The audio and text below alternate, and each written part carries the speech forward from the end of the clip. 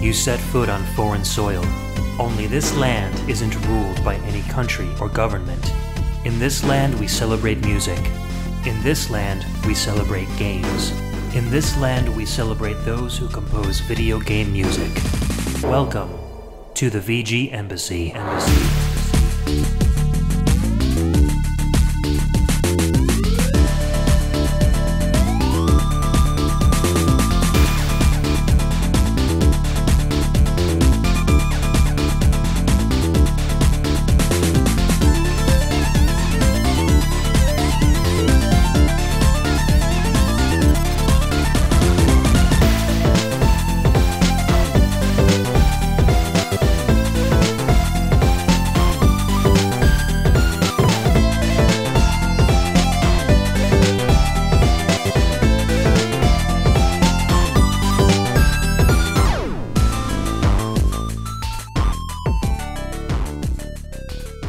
Welcome and thanks for tuning in to another episode of the VG Embassy. This is a show centered around video game music and the amazing online community of fans and podcasters that enjoy it. My name's Ed, and on each episode I'll take the role of Prime VGM Minister and invite a guest VG Ambassador onto the show to share with us their own video game music culture. Or I may share a part of my culture on a solo show. Today is another Blind Listen episode, and this is a Blind Listen soundtrack requested by Patreon member Scott McElhone. And with me today, I have a repeat VG ambassador, Mr. Ben the Dyad Dishman. Dyad, how are you, sir? Hello, hello. It's been quite a while since we did a show together. I was just going to say that. Just when everyone thought they were rid of me for good. We pull you back in. Right, yeah. I rose from the ashes of VGM podcasts past, and here I am. We had a lot of positive feedback about our first episode together, the Dyad Challenge, and I want to let people know, rest assured there is another Dyad Challenge in the works. That's right. But today is something a little bit different. So, Ben, you've never done a blind listen before, so how are you feeling about this one today? I'm feeling, I'm interested to see how it's going to go. I just somewhat recently finished the Gaiopolis blind listen, so I feel like I'm fresh. I've got the feel of how it's going to go, how you kind of pick through and try and narrow down, and I'm trying to get in that mindset. Yeah, it comes pretty naturally. I think once we're in the throes of things, we'll know exactly what we are looking at, or not. I mean, it could be until the end and we're still scratching our heads about what kind of soundtrack it is. For those of you that aren't familiar with Blind Listen shows, it is a show in which me and my guest VG ambassador know next to nothing about the games and the soundtrack that we're listening to. This is literally the first time we're hearing this music. And as we go through the show, we comment on the music. We try to maybe take clues from the soundtrack and attempt to discover or attempt to theorize what kind of game it might be, what system it might be on, if possible, maybe who the composer might be, whether they're a Japanese composer or a Western composer, etc. And then at the end of the show, we pull the metaphorical curtains back and we do some online research while we are recording and figure out what kind of game it is and see how close we got to our guesses. So do you have a guess yet? Right now? What I wanted to do was at least divulge the little information I have just for the sake of transparency. So the story behind this, Scott asked me if I'd ever heard of this game before. And to be truthful, I know the name, but I could not place it to any particular system or gameplay or screenshots or anything. So Novastorm was all I had to go by. I thought I originally knew what it was, but I think I was thinking of Heavy Nova, which was another, I think it was an 8 or 16-bit title, but it's completely different, not in the same realm at all. I do know that the soundtrack was extremely hard to come by. Scott didn't have it himself, so I went and asked my buddy Brian from Pixelated Audio and Impulse Project, because he is very good at ripping soundtracks, and he's the go-to guy to get obscure video game music. Even he had some difficulty getting it. So I'm thinking that whatever we're listening to here isn't going to be from one of your common run-of-the-mill Super Nintendo or Genesis PlayStation consoles. We might be looking at something that's a little more exotic, so might be fun. Yes, exactly. So, not much else to say unless you've got any other thoughts, Ben. You want to get into the first track? I'm gonna pre-guess before we listen to a single song. Okay. Throw it out I'm gonna there. say Wonder Swan. Okay. And it's going to be a side-scrolling shooter, and it's going to be composed by. I don't think I can even come up with a. Yeah. All right. We'll just say Wonder Swan. It's going to be a Wonder Swan shooter. I was like, for Wonder Swan, you're either going to be looking at like Bandai or Square composers. So yeah, I was really trying to think of somebody who worked on Bandai stuff, but I don't have the recall for that. Yeah, me neither. I'm gonna leave it open for now. I'm gonna throw out my first conjecture. Coward's way out, but okay. Once we listen to the first track, yeah, I don't want to be too wrong. Then nobody will listen to my show anymore. So the way our music is set up today, we've got a good 28 tracks to go through. So it's going to be more like the Black Matrix show that I did with Todd a while ago. It's going to be a lot of music, probably not so much talking. The level names, unfortunately, are just like level 1, stage 1, level 1, stage 1 boss. So there's not much to go with in terms of the titles of the songs to give us any clues. So we are pretty freaking blind right now. So let's start off with track 1. So this is level 1. Well, actually, before I even say that, I was told, so there is a game intro track, which is technically track 1 of the soundtrack, but Scott explicitly told me not to listen to that track because that track will spoil way too much information for us, and then we kind of lose the whole concept of the show. So something about that intro track, and I think we'll save that for the last track that we play after we figure out what the game is. So that might be interesting to listen to. So we're going to start off with the level 1, stage 1 theme from Novastorm for an unknown console by an unknown composer. We'll be right back.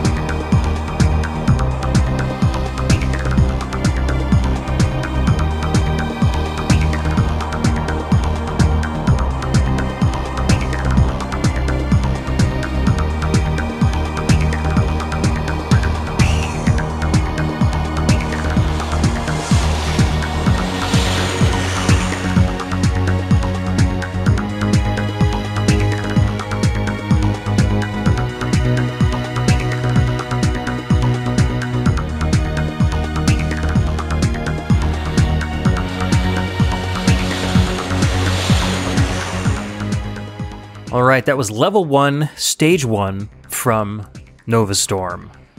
And I'm going to go ahead and say not Wonder Swan. Well, we'll have to get another track before we can say for sure.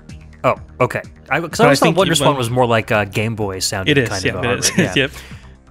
Yep. So what are you thinking? This is, I can't tell for certain whether it is sequenced music, sequenced inside the hardware itself, like Super Nintendo style music from the PlayStation, or whether this might be a Redbook audio or a streaming audio. Do you have any thoughts either way on that so far? I'm not sure. The sound effects that are kind of overlaid that track were really throwing me off the scent. It feels like it's sequenced, but I'm not sure.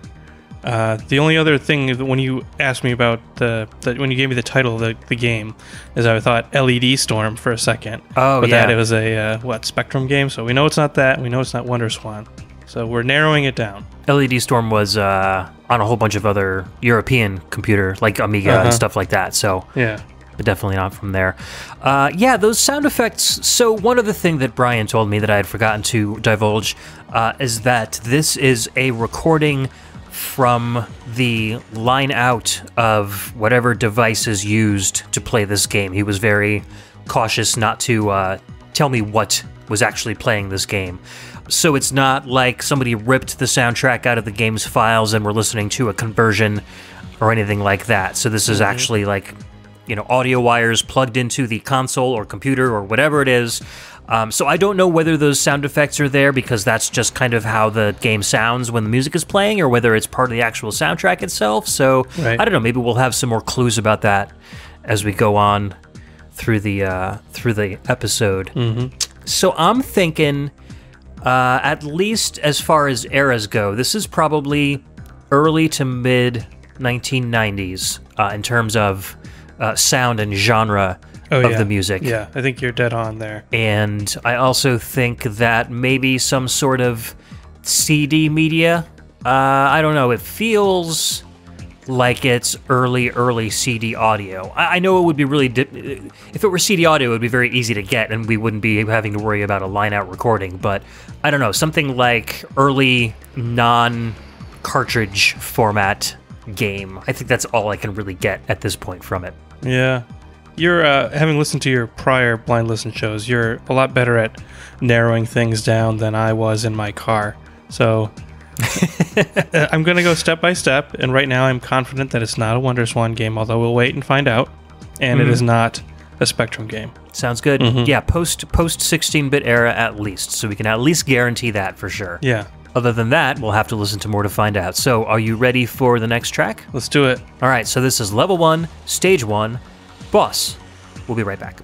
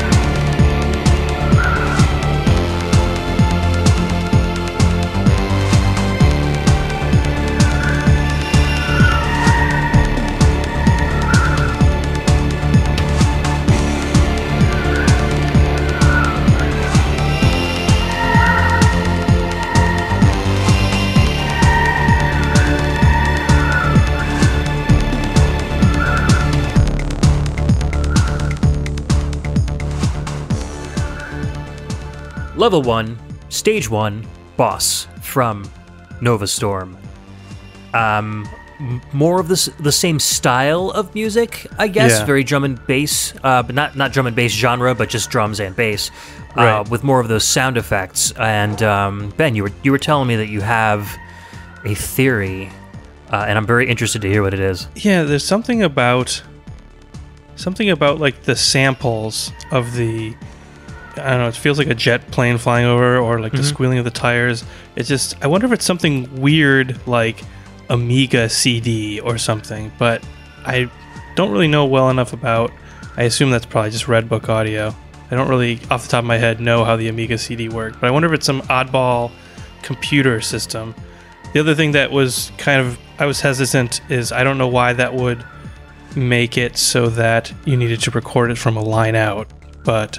Yeah, well, you know what? Maybe it's a full motion video based game, like Sewer Shark or something like that. Sure, yeah. Because then that would be very hard to get the audio from, because you can't really separate the audio from the video in those older consoles in any easy way. Interesting. And then that would explain the sound effects too, because if those are built into the audio that's coupled with the environmental animations on the full motion video. I like this theory. Yeah, so no idea what system it might be from. I mean, it could be literally from any system if it's FMV. Then it would just be streaming audio, and any console could do it. But I'm going to lean in that direction. There's a heck of a lot of music here, so it would be a lot of full motion video and audio to put on one CD. So maybe it's a multi-disc game. I don't really know yet about that. But yeah, so that's my theory. I'm going to stick to that one at least until I'm either proven wrong or I'm pushed in a different direction. So I like it. Yeah. Ready to move on to the next one? I'm ready. All right. So it looks like the way the structure is set up for this game is there are 4 levels, and each level has up to 4 different stages in them. So we just listened to the stage 1 boss from level 1, and so now we're moving on to stage 2 of level 1. I guess we can see if there's any significant difference in the way the music is handled between levels within these stages that we're listening to. So that could be interesting. Right. All right. So let's hit level 1, stage 2, and we'll be back in a minute.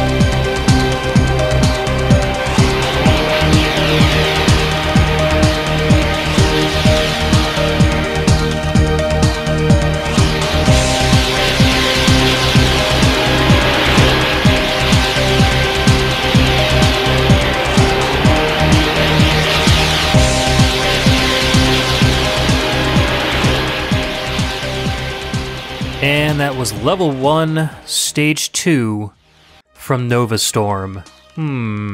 I don't know.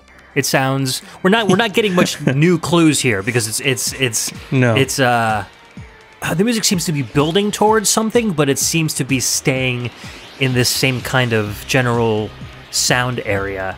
This is very similar to the music that I used to listen to in the 90s. It's like a subgenre of industrial music called EBM, not EDM like electronic dance music like they have today. EBM stood for electronic body music, and it was kind of a more aggressive electronic music, away from all the trance and stuff that was really popular during the mid-90s. I do get some trance elements to. Oh, for sure. With I don't know, the bells or something. Yeah, those kind of sweeping pads and stuff. Yeah. The jet or airplane or whatever they are, the sound effect noises seem a little more pronounced in this particular track. Yeah. But at the same time, it's like those swooshes come in where you might hear cymbal crashes or another sweeping bell pad or something in the song. It feels like they're lined up with the soundtrack, right, in a way that the soundtrack is following the action that's going on the screen somehow. So it's all coordinated somehow. So I don't know. I'm still leaning in that full motion video direction. Yeah, nothing's swaying me from that. I think that I don't know. You're when you said it, so I sort of buy into that. You were talking about when we were listening that, for example, Mega Race, and that is a game that I hold close to my heart, and I could see this being a similar experience with this music playing. Like that all is very cohesive in my brain. Yeah, for sure. I mean, for people that don't know Mega Race, it's a I used to play it on the 3DO way back in the day. It's a game where you are it's set up very similar to like Rad Racer, but your car is a sprite that's in front of you, and you're driving through cityscapes and such. But the entire screen is basically full motion video, and you are racing against other cars, and you've got weapons and stuff. But you're a sprite that kind of moves back and forth on this full motion video background, and so it would probably act a lot like what we're theorizing here. Except I feel like with the sound effects built into the music, this would be more of an auto-scrolling kind of a game, whereas Mega Race, you would control the speed of the full-motion video by accelerating and decelerating your car. Yeah. So another consideration is there's so many bosses. Yeah. Like, I don't know how you would necessarily do that with a full-motion video game. Because to me, it just comes up with, like, in my mind, I'm just thinking of, like, racing games, and you don't typically have really bosses, so... who knows? True. Well, I mean, as we listen to more boss tracks as we get to them, we might be able to maybe pick out sound effects or parts of music that might clue us into that. Yeah. So, but before we get to the next boss track, we've got one more stage track to go. This is level 1, stage 3 from Novastorm.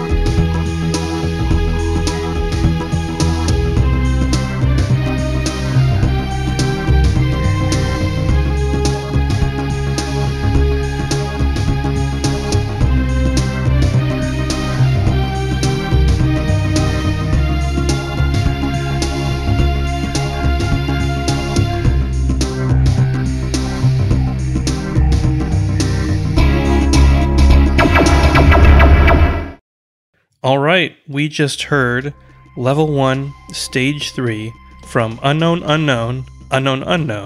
Novastorm. Right. A little bit of difference there, for sure. Yeah. I actually really enjoyed the change up there.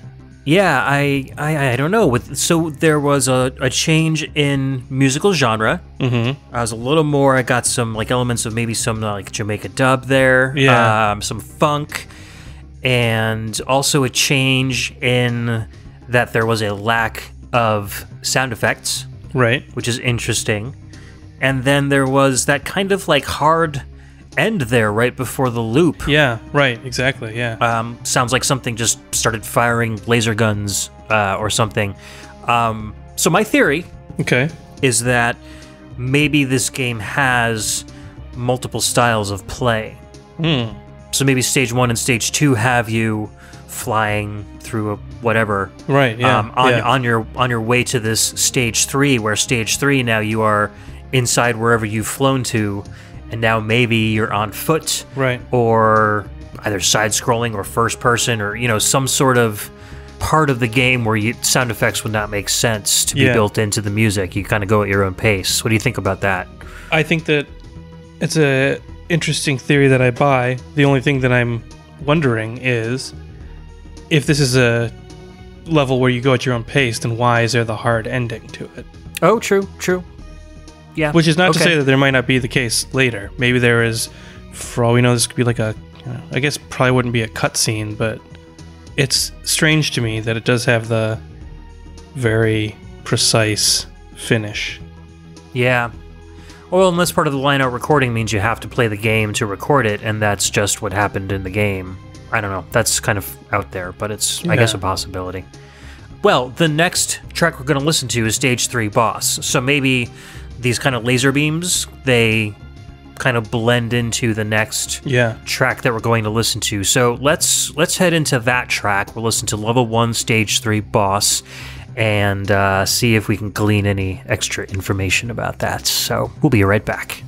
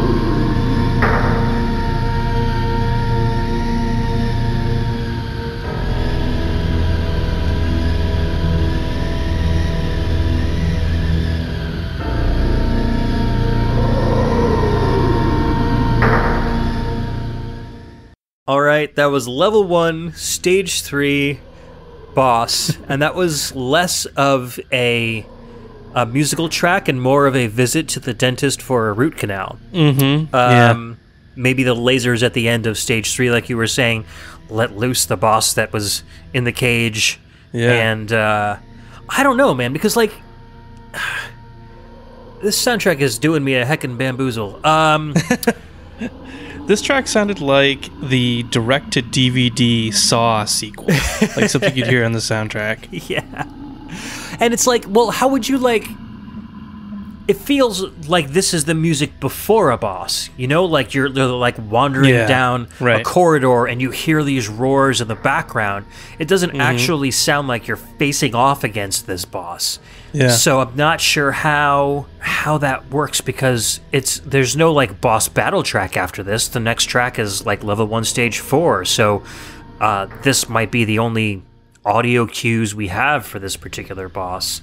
Man, I don't know. I can't wait to see some gameplay footage of this game once we're done with this show, because I need to see how these pieces fit together, because it's just they're not meshing together for me right now. I don't know. Any theories about the way this boss music might work, or boss ambiance?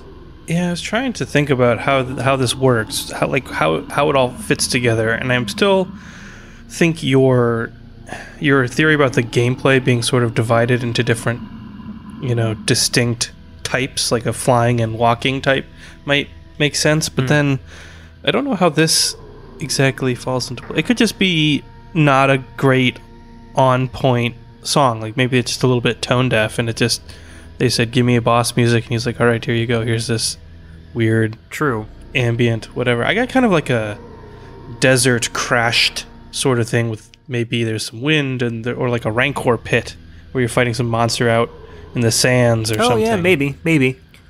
Or maybe there's a giant boss in the background and he's like sending minions out to you, and that's the roaring you hear of him in the background while you're fighting him. Interesting. So let's move on to Level 1 Stage 4, and we will see what other clues this soundtrack holds for us.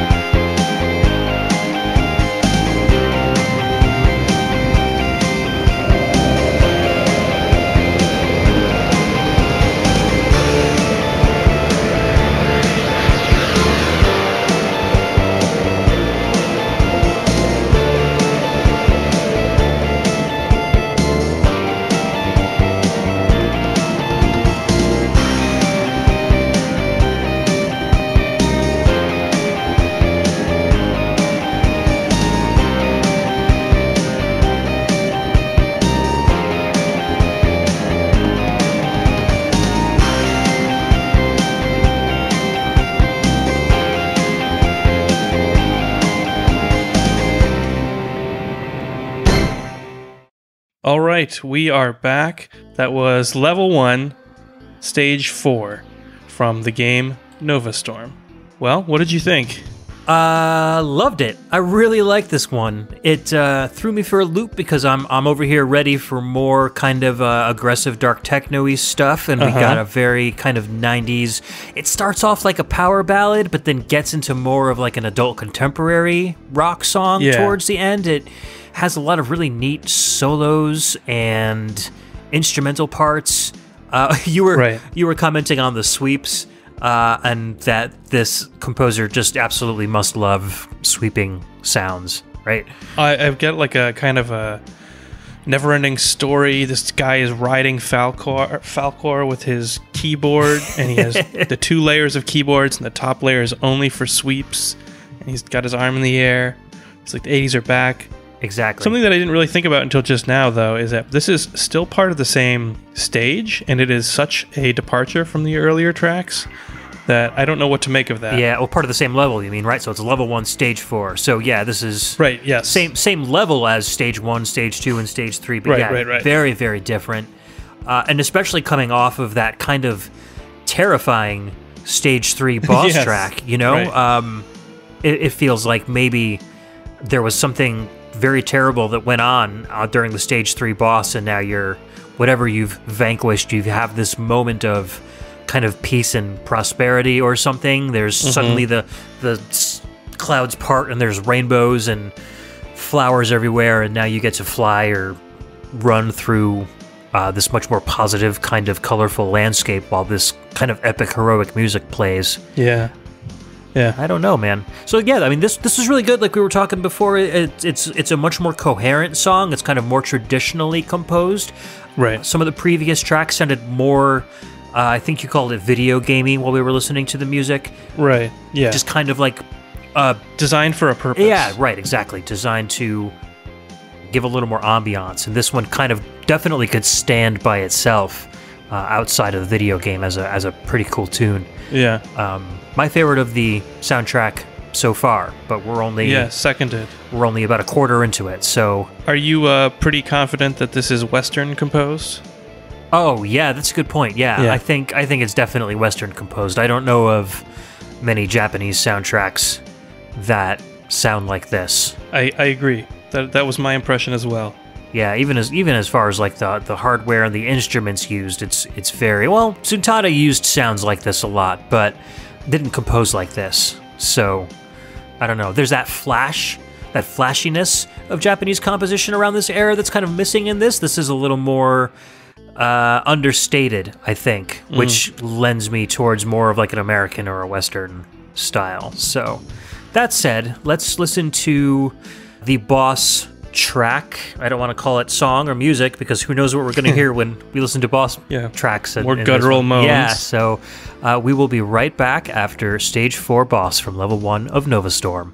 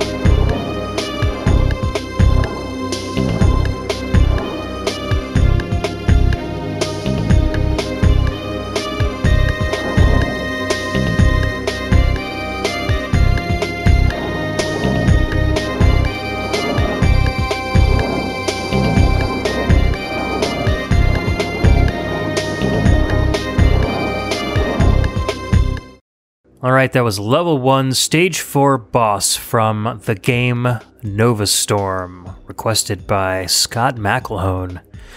Scotty, what are you doing to us, man? This is a weird-ass game. Scotty Mac. Seriously. So not anything like the boss music that we had just listened to. No. No extremely terrifying roars. This one is I think, Ben, you described it best when we were listening to it. This is GoldenEye music. Yeah. It sounds like they just took all of the GoldenEye samples and were like, well, I'm going to make something else with this, but use all the instruments. Yeah, and then we'll throw in a pan flute at the end. Yeah. For some reason. It's a cool track. It's well done. It's, I guess, more of a compliment to the Stage 4 music itself, in being that it's more of a structured song. So maybe that has something to do with the way that Level 1 Stage 4 is set up in this game. Maybe, I don't know, there's something more musical about it, whereas, like Stage 1 through 3 was more of a less colorful, more technological kind of... The way these songs are assigned to the bosses is very interesting to me, because there are... Just from seeing the track listing, I see that there are multiple bosses, but the boss music, there's no urgency or propulsion to it. It is not what you would maybe consider a boss music to be. Right. The last one was more ambient and scary. This one was more, I don't know, kind of laissez-faire. This is like level select menu music, yeah. Yeah. I don't know. I definitely want to see some video of these bosses to see how this music fits into... Yeah. Maybe it's... I don't know. I was going to say maybe the bosses are like puzzles or something. Yeah. Maybe maybe you're trying to figure something out. I don't know. That wouldn't really explain. Maybe we're at a text adventure. It's like a... Yeah, maybe. I don't know. Phoenix Wright style game or something.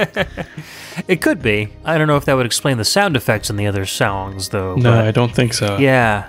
I don't know. Maybe the bosses you have more of your own time to try to beat them, where the stages themselves are kind of an auto-scrolling affair. I don't know. But we are moving on to level 2 now for the next set of tracks. After ending level 1 stage 4 with this boss. So maybe there will be some sort of drastic change in the way the music is set up or the genre. Let's see if level 1 and level 2 have any distinct differences from each other. So let's listen to level 2, stage 1 from Novastorm.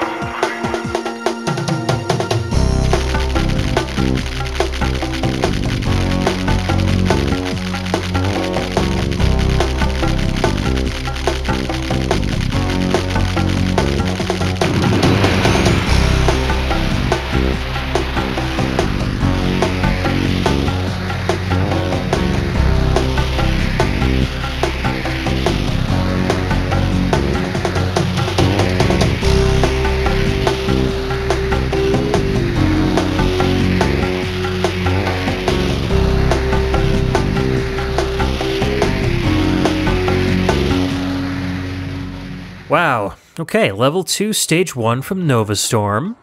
Unknown composer, unknown system. But, so we're thinking you are in Egypt or some sort of desert, Middle Eastern area at this point, because we've got some sitar going on there. There's that really cool little flute sitar call and response section that was really neat. Yep. A nice kind of fuzzy, warm bass off in the left channel there. I really like this track. You were saying it was your favorite over the level 1 stage 4. I think I'm still with level 1 stage 4. It's a little more rock, a little more in my wheelhouse, but this is still a really good track. What did you like about this one so much? I'm not sure. I think it really took me by surprise. As much as that kind of like rock ballad track was not in the same vein as the rest of the more industrial music, this is completely out of left field. Yeah. We're not in Kansas anymore. We have the more happy, even just thematically, like the emotions that it is conveying is very different, I think, than the rest. This is, yeah, it's just strange and trying to figure out how it all fits together. Just noodling my brain. Yeah. And then there's that elephant in the room, the one that we didn't talk about last time we heard it in a track. So we get this kind of staticky vocal phrase. I can't really make out what it says, but then things get really weird right after that. The music gets a little more intense. There are some accelerated and accentuated sound effects going on. I described it as, a million ants tap dancing or something, and then lots of whooshing sweeps. So, I don't know. I mean, that's still cluing me in that it's probably full motion video because that feels like a scripted event. Yeah. You know, kind of hard-coded into the soundtrack that you're listening to. So, something has to be pulling you in that direction as you're playing the game. Yeah, I think you got a good beat on that with the FMV game, because there's a lot of things that would otherwise not really make sense. Since it seems like there's very specific events that are happening. Yeah, like those weird radio things and the static and all that. So I think you might be onto something with that. Pretty much still sticking with that, and I think I probably will till the end of the show. Yeah, so let's move on to level 2, stage 2, and we'll see what direction this one brings us in.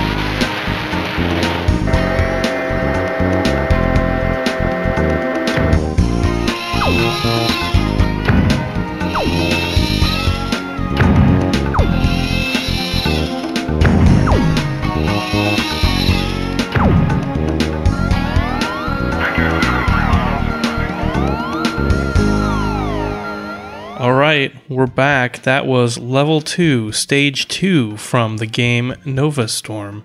From the system, who knows? From the composer, someone trapped in a fever dream. I'm not sure. Yeah, man, what the hell are we listening to right now?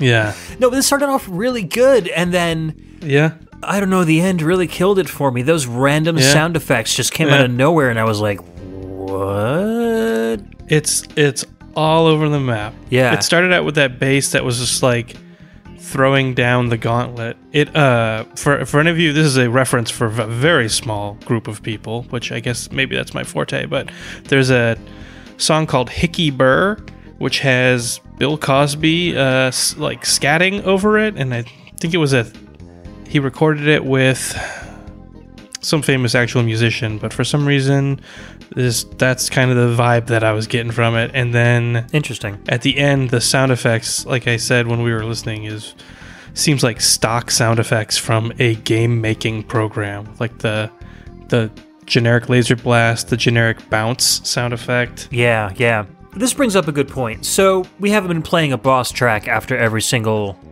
level. They've kind of been randomly scattered. So the way it goes is, in the game there is technically a boss after every stage, but a lot of those boss tracks were like 10-15 seconds long. Okay. And Scott recommended that I cut like anything under 30 seconds because they were all kind of those ambient tracks that we listened to with like the stage 3 boss. That's probably like the outlier for the ambient stuff.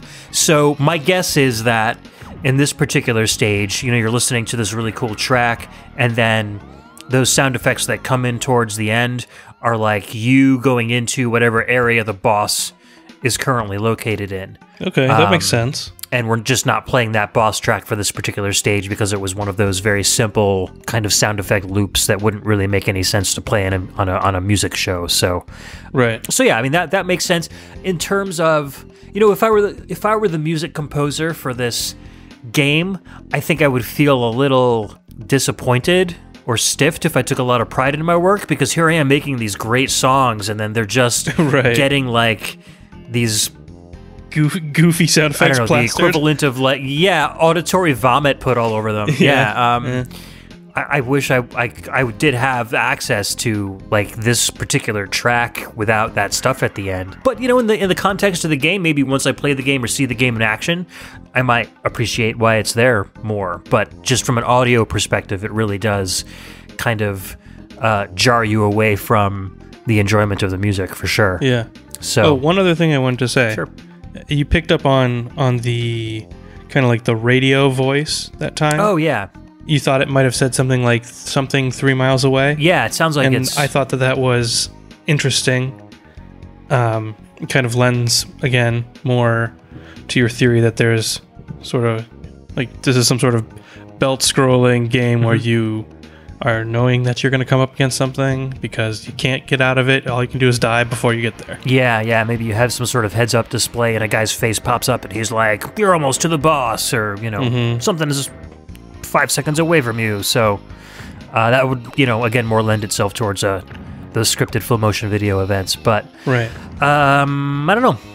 I'm not sure what else I need to say about this one. You want to move on to stage 3? I'm ready. All right, let's hear some more music from Novastorm, Level 2, Stage 3.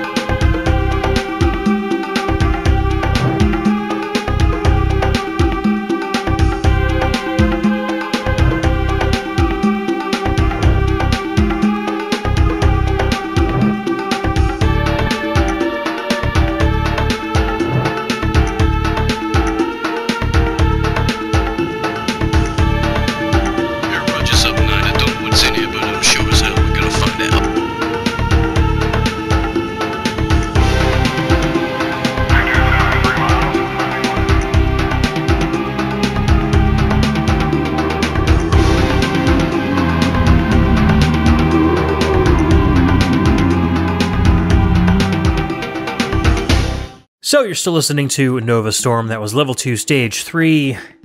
Creepy. I think is what we said a lot of. Yeah, so like when we first started listening, because Ben and I are doing a remote recording here, I thought he was whispering weird things at the beginning of the track. Like that was his voice and not the song itself. Yeah.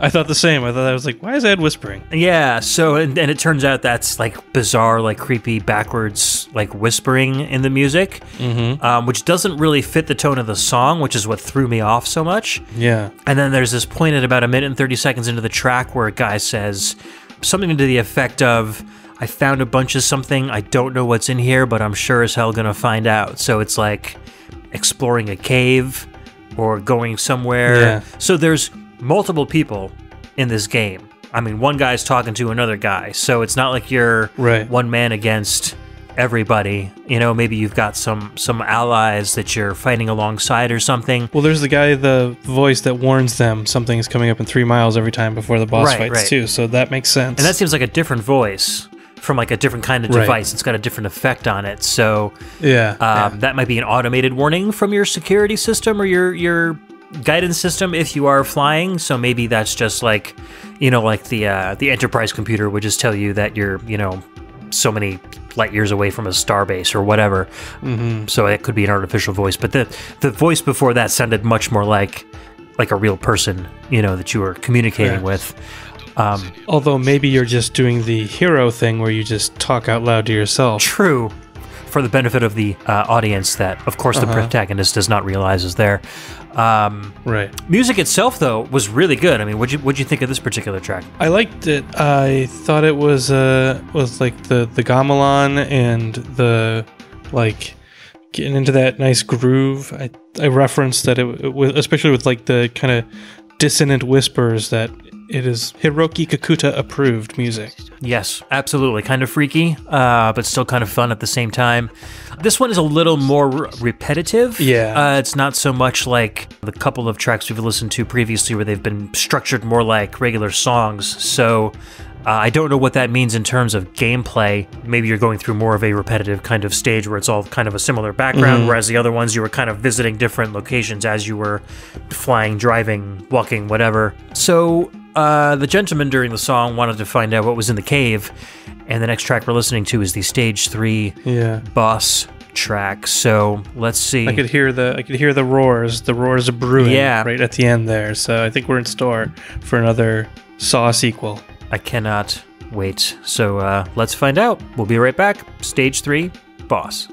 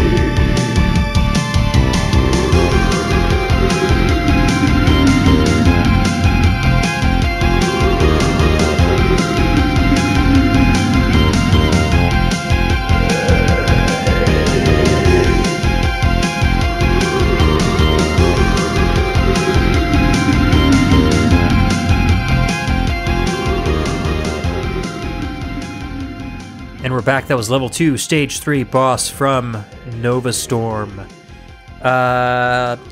Guttural growling over kind of a positive video gamey style song. Yeah. Two tastes that don't necessarily taste great together, in my opinion. I don't know. I just... It's obviously a boss track because that's what it's called, and there are those growls. But if you took away the growls and there wasn't a boss label on this particular MP3 that we're listening to, I would not have ever guessed that this would have been a boss track.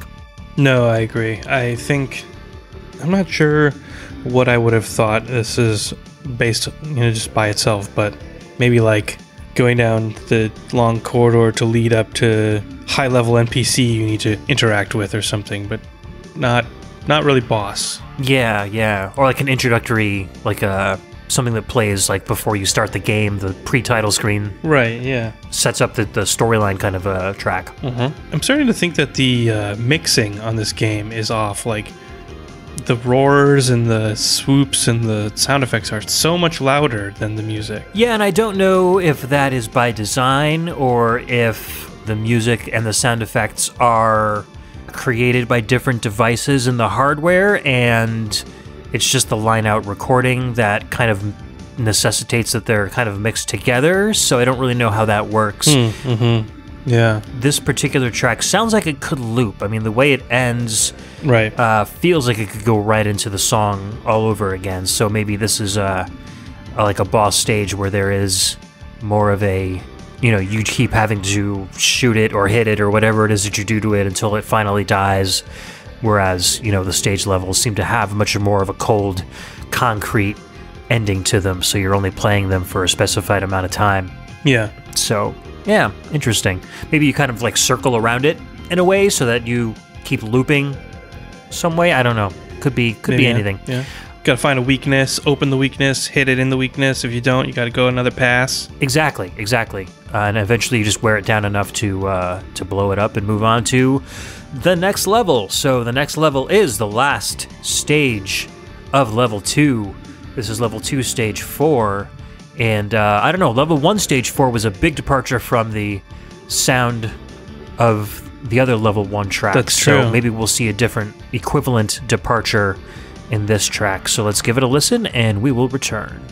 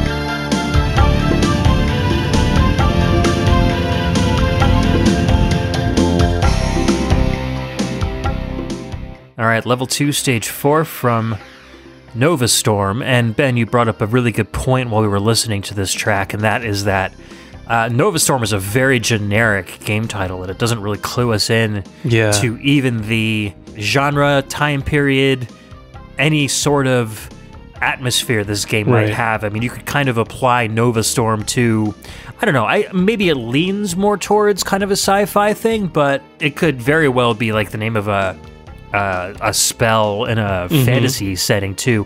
I mean, I do think that the radio crackly dialogue pieces that we've heard kind of lend itself more towards sci-fi, but yeah, coming into the show, I had no idea what time period the game would have taken place in. That being said, this entire level 2 area seems to take place in some sort of Middle Eastern, so maybe we are on Earth. That's kind of cluing me in, at least because this is a very localized kind of ethnic kind of music that we've been listening to. Right. This particular track is like, it's, I don't know, like I don't think the composer is Middle Eastern. Like, this all seems like very generic, cliche, like Madonna's version of Middle Eastern, like top 40 kind of track going on here. I'm even wondering if it's not just being used as an analog or a shorthand for desert, and we're on some desert planet somewhere, and it's just like, what sounds sandy? Get some sitar. Sitar. Get some of this stuff. So make it sound like you're trying to charm a snake with a flute. Yeah, right. Yeah. Everybody thinks of deserts when we think of that stuff. And of course the gamelan, you know, that's your typical deserty stuff. So mix mashing a bunch of Middle Eastern instruments and trying to put a kind of an 80s synth rock beat behind it to update it a little bit. Yeah. Not that I don't want to sound like I'm saying I don't like the music. I mean, I like the music. It's just not in this day and age where when something is representative of a culture, I think we tend to kind of bash it if it's not authentic to that culture. You know what I mean? There's a lot of appropriation going on. So while that might not have been so faux pas when this game was made, nowadays it's like you can't just put a sitar in there and pretend. You know what I mean? You need to actually know what you're doing with it. Yeah. So that being said, there was a very tiny little 3-second part at the end of this track where an electric guitar came in and the song immediately faded out. And I was like, wait, hold on. I wanted to see what that thing did. And we kind of posited that might appear in the stage 4 boss track, which is going to be the next one we're listening to. But then I also pointed out that every time we think a particular sound, a sound effect that appears at the end of a track would lead into the boss track sounds nothing like it. So, which makes me wonder, what the heck is going on with that music? So like we get like this big power chord at the end, and then it just goes to dead air, and then we're in the next boss music, which is going to be, I don't know, I predict heavy banjo coming out. Heavy banjo. I predict classical, maybe something by Straczynski or something like that. All right. So let's see which one we're closer to. We'll be right back after listening to Stage 4 Boss from Level 2 of Novastorm.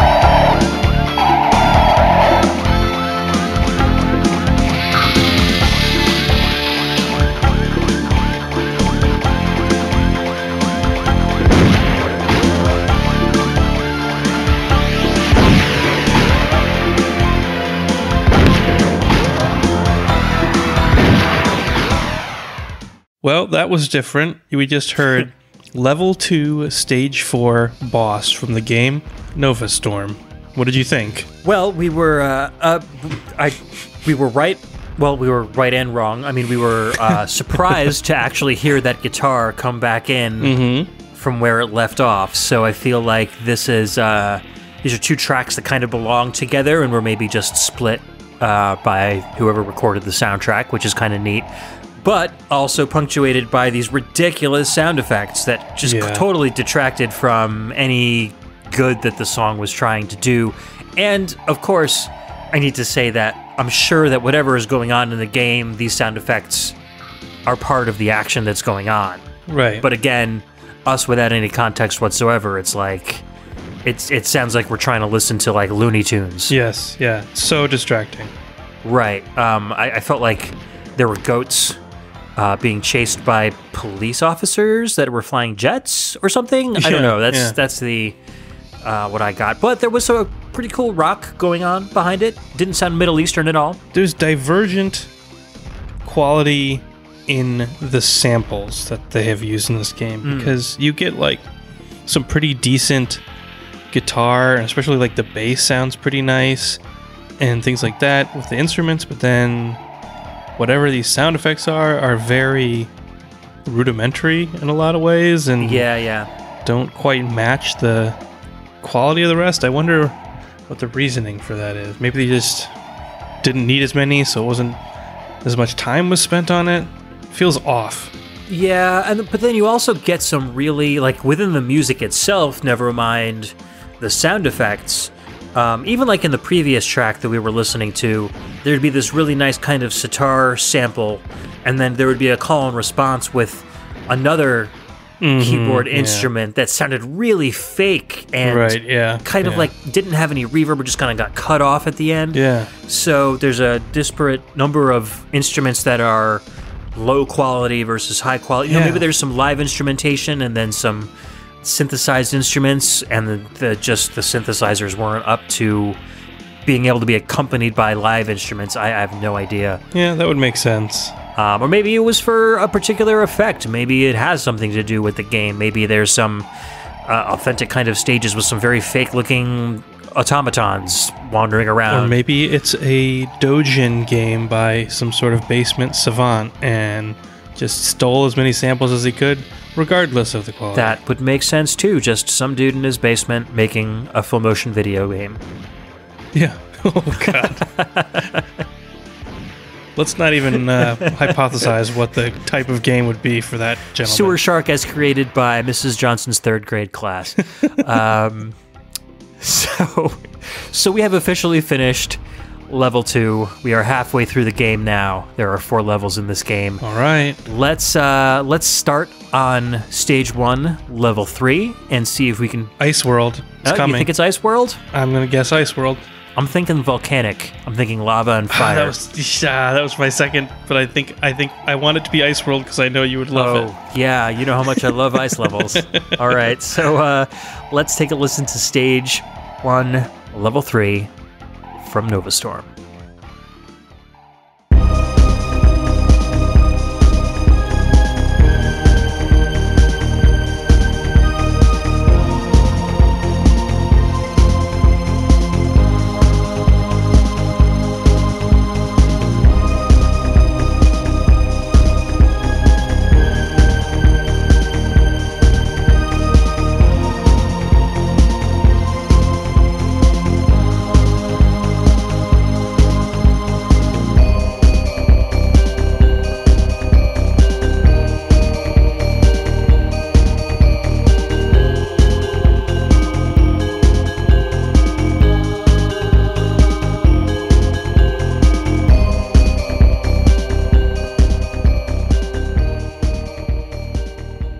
A new level, a new stage.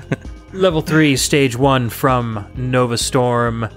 I don't know. Well, I said volcano, and that didn't really remind me of anything volcanic at all. So probably not that.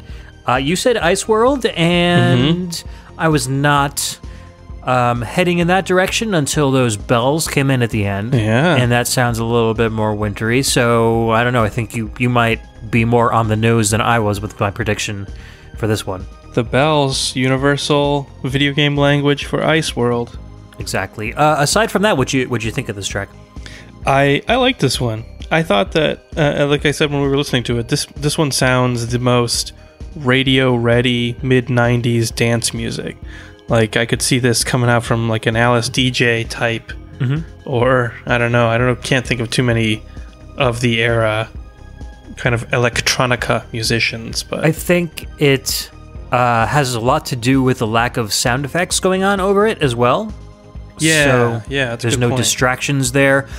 Even though it was kind of repetitive, I think even the songs that are more complex in this soundtrack, I think I subconsciously downgrade them if there's a lot of sound effects going on over them. Yeah. Yes, you're right about that. So maybe that has something to do with it. And I'm trying not to fault the composer or the soundtrack for having those sound effects, because I have a feeling that that's just the way the game is, and you can't really avoid that. So it's not like the composer just decided to put lots of, sweeps and swoops in there for the benefit of the music or anything like that. So, but yeah, so I think maybe listening to stage 2 might give us a little more indication of what kind of area we're going to be looking at in level 3. So what do you say we listen to that one? Style it in. All right. Level 3, stage 2, Novastorm. Let's hit it.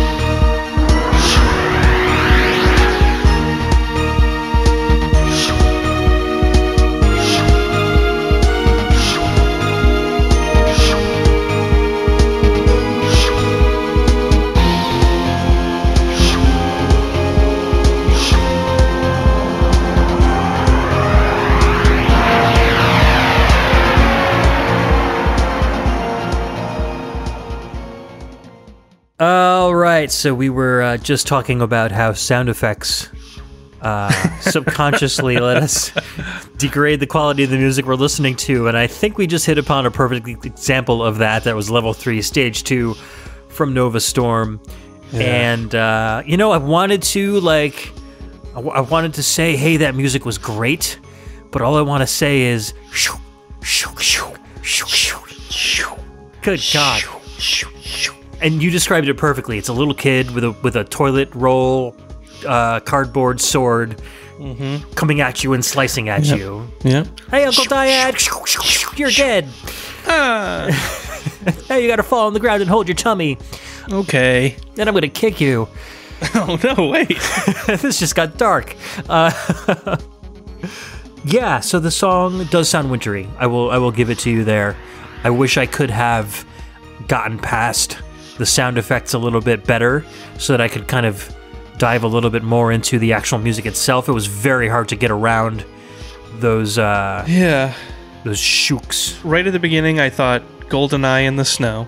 Mm-hmm. And I think the bells are pretty nice. Like, it's very satisfying. It's a satisfying instrument, but yeah, I was very highly distracted by the mouth noises. I'm gonna say probably like Ice Cave. I'm thinking you're flying through an ice cave, and those shooks are like stalactites, stalagmites, pillars that you're maybe flying past, making whooshing sounds as you fly past them. That would make sense. They're all, and I don't know if this has to do with the way the song was recorded or not, but they all appeared in the right speaker for me. Was that the same for you? Did you? I did not notice because I'm not observant. Okay. It felt like they were all on one side. So I don't know why, if they were stalactites or, objects you were racing past, why they would all be on one side. Right. But maybe that means that it could be an Amiga game where the audio was hard panned left and right, and that's just where that sound effect happened to be from. So something to consider. Maybe it's an Amiga CD32 game with full motion video. Boy, that would be funny if I backed into that one. That would be a combination of all of our kind of theories rolled into one. So, interesting. Well, are you ready for level 3, stage 3? I am ready. All right, let's hit it.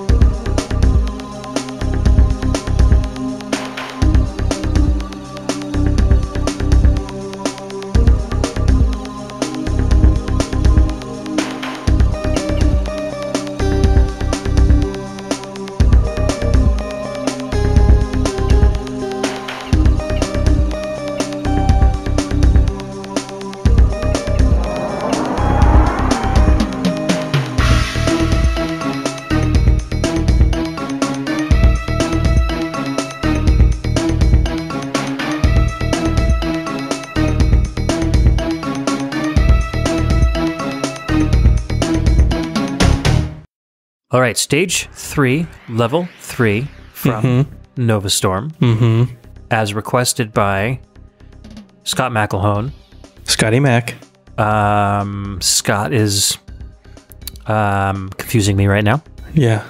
And I also did forget to mention at the top of the show, what I've been doing for the past couple of blind listens is having the requester write up a testimonial that we will read at the end of the show. So yeah, good. I'm dying to know the story behind this. Yeah, and I'm trying to figure out. I think I'll read Scott's testimonial first, and then we'll go and maybe do some research on the game. I was trying to figure out which order to do that in, but I kind of want to hear what he says right after we listen to the music, you know?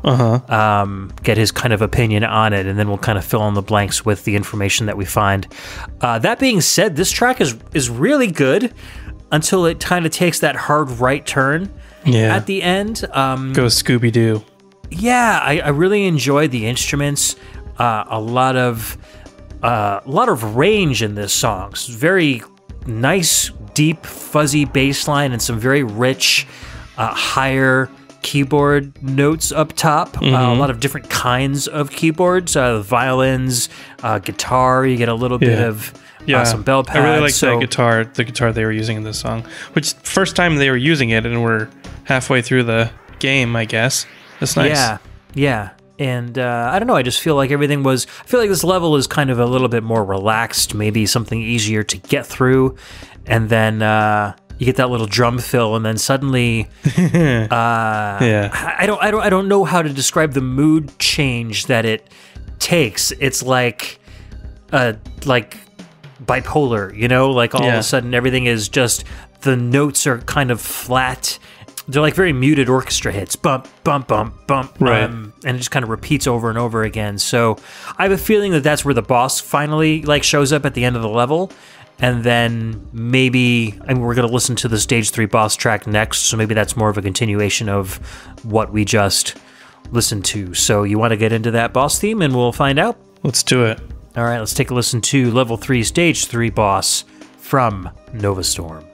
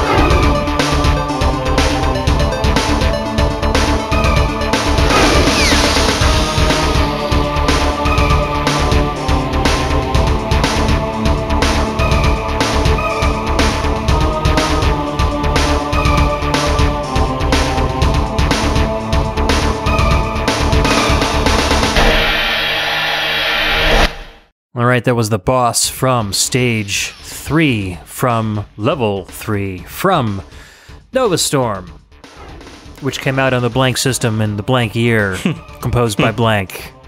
All of these blanks will be filled in, hopefully, by the end of the show.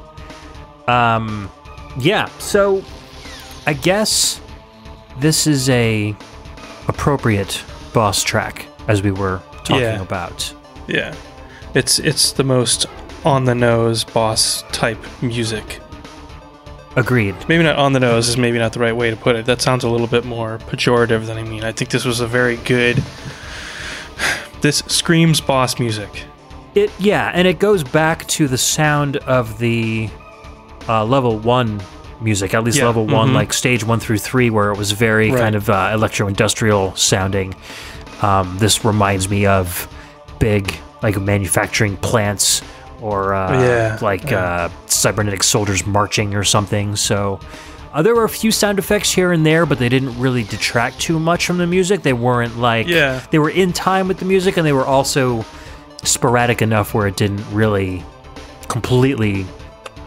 like that Ice Cave track where you just couldn't listen to the music because of everything that was going on in front of it. So also, I thought it was a little bit mixed more appropriately. It wasn't quite as overpowering as a lot of the other ones, I think. And I did like this one. I thought it ended very interestingly too, with that kind of You said it was like a reverse symbol. To me, it almost felt like it was a sustained symbol, it had a even sound, like shh. There was no like rising action or falling action on the crash. It was kind of interesting sounding. And then it just kind of ends. So maybe this is a timed boss, whereas you have to survive until the song ends, or the full motion video sequence ends, instead of it kind of looping around until you've beaten it. Maybe you kill it, or you have to just wait until it kills itself or something. I don't know, but we haven't really heard many boss themes that have kind of a cold end yet. So that was an interesting thing. Oh, I liked the I guess, I don't know, it was maybe a square wave or whatever. This kind of retro-y 8-bitty sound yeah. effect, that instrument they had thrown in there too. I wanted to mention. Yeah, that was an interesting part of it too. Don't hear that much of, if this was the 90s, mid 90s, they were really retro wasn't cool yet. Yeah, and it wasn't really retro yet either. It was more like low tech. Right. It's like, this ain't your grandfather's console anymore, kid. Exactly. Everybody wanted to be a modern console, so you don't get to hear those kind of instruments much in games like this, so it was kind of a neat thing to hear. So we're going to move on to the last stage of level 3, stage 4, and we'll be right back.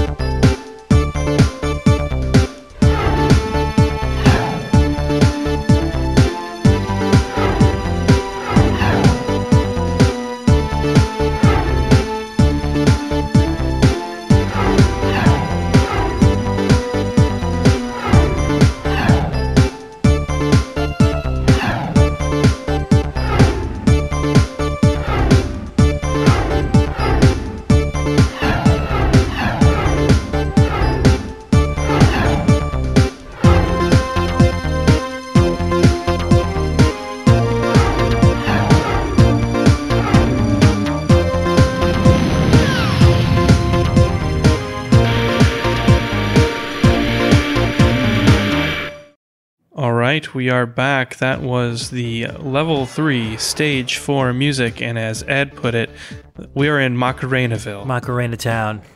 Macarena Planet, whatever you want to call it. Yeah. It's definitely that bump, bump, bump, bump, bump, bump. I think it's the same kind of chord structure as Macarena uses, so I'm just imagining people dancing in lines while jets are flying overhead for some particular reason. I don't know. Dropping off more party favors. Yes, exactly. And I don't know. I don't know what else to say about this one. It's well composed. It's kind of repetitive, but it's got some nice melody over that kind of arpeggiated keyboard line there.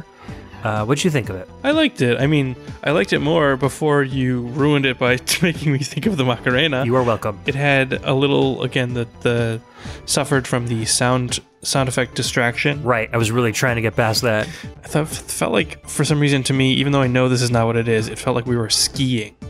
Like that was the noise of going over moguls, or like maybe like the motion of using both of your ski poles to like propel yourself forward. It kind of felt like the wow, wow, we're flying. Yeah, going through those like flat gates and stuff. Yeah. I think they use the same sound effect for skiing games like SSX and stuff. You know, I think I think that they probably use the exact same whooshing sound for those kind of games. I think I've heard that before. I don't know. Do you think the boss is also a Macarena boss? Oh, it's like Simon Says, and if you get it wrong, right? If you don't put your left hand behind your head first, and you put your right hand behind, you get shot down. And but you get up again. You're never gonna keep me down. Let's get all of them. Let's get all these '90s classics out. You're fired. Do you know how to do the Macarena? I'm pretty sure I do.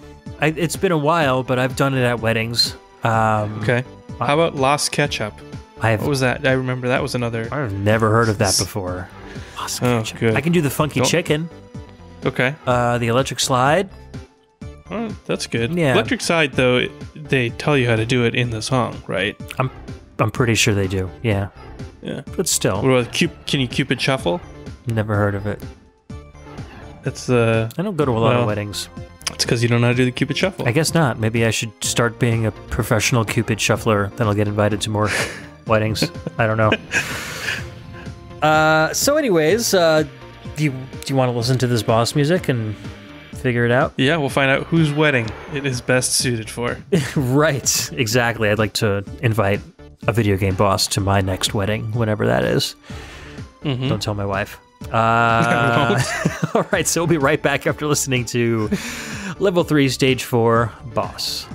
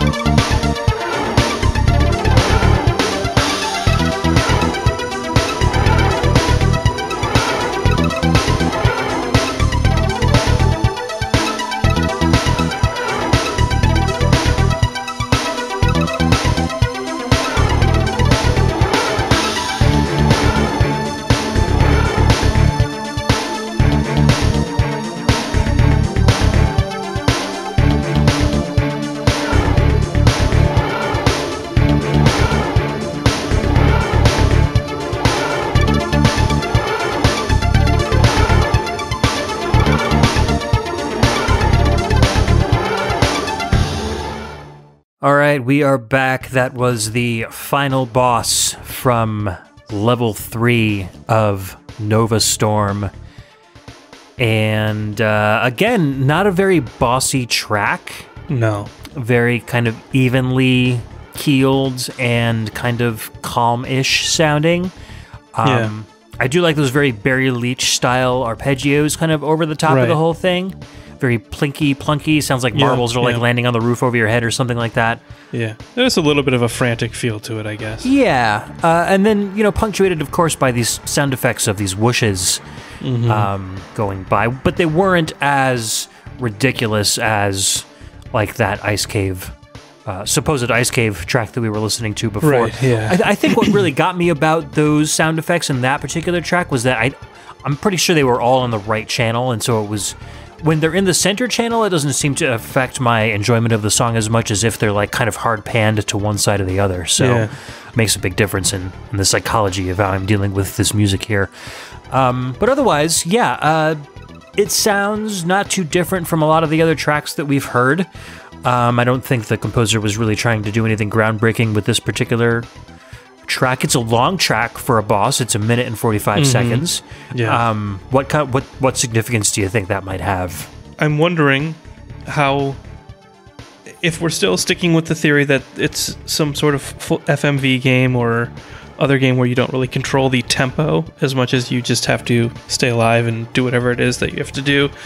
It's interesting that you would have a boss fight that is, basically twice as long as all the other encounters. If we're basing it on the length of the music, and I don't think we have any reason not to, so I'm not sure if that is we're towards the end of the game and maybe this is the last boss before the final. Well, I guess there's a boss at every level, so I guess that we could throw that theory out the window. Right. Now that we're this far into the game, we're at 3/4 of the way into the game, and we've only heard like one track that has any sort of spoken dialogue, like that one track where there's like, I don't know what's in this cave, but I'm going to find out. Right. Like it's so random to have that in there, Like, why isn't there any dialogue at all in any other part of the game? Do you think there are like cutscenes? And then maybe they just needed to do a quick transition that got added later or something? They didn't have enough resources to devote to a full cutscene or even just like a transitional. Yeah. Even if it was just like text in between scenes. That's or something. very possible. Now I'm kind of figuring that because of when Scott told us not to listen to the game intro track at the beginning, that there's probably a lot of dialogue, spoken dialogue in that might give us more of a clue as to what's going on. So I don't know, maybe they take care of all that exposition, all that exposition before the game, so they don't have to explain too much as you're playing. I don't know. They just don't think too much. They just front load all the story so that the rest is just action. But yeah, I mean, not too much of a change at the end. Just kind of peters out. Yeah. Kind of a cold end. It doesn't really loop. So yeah. And I guess once you beat that one, you're on to level 4, which is the last level of the game. And there's another 4 stages in level 4 to go through before we wrap up the show and finally figure out what the heck we've been listening to for the past hour or so. So let's move on to level 4, stage 1 from Novastorm. Hold on, Ed. Oh, what's your prediction? Oh, for level 4. That's right. What do you think? Let's see. Well, you were pretty right with that ice. I think there was some frozen elements to level 3. I have a guess. Well, I'm gonna let you go first this time. I'm going to say like a Death Star, like a very not industrialized, but very technology space station kind of a level. That's my prediction. What about you? I'm going with like a forest or jungle type. Oh, okay. Very different from mine. So maybe if we're going for the Star Wars, maybe it's like we're on Endor. Okay. So like a moon surrounded by technology above it. Maybe you start off in a forest and then end up in a space station. Right? Isn't Endor the foresty place? It's the forest moon of Endor. Yeah. So that's where they shut down the generators so that they can get onto the Death Star, if I recall. Okay. Yeah. Just want to make sure. I don't want any new Star Wars fans to pitchfork me. That's where the Ewoks live.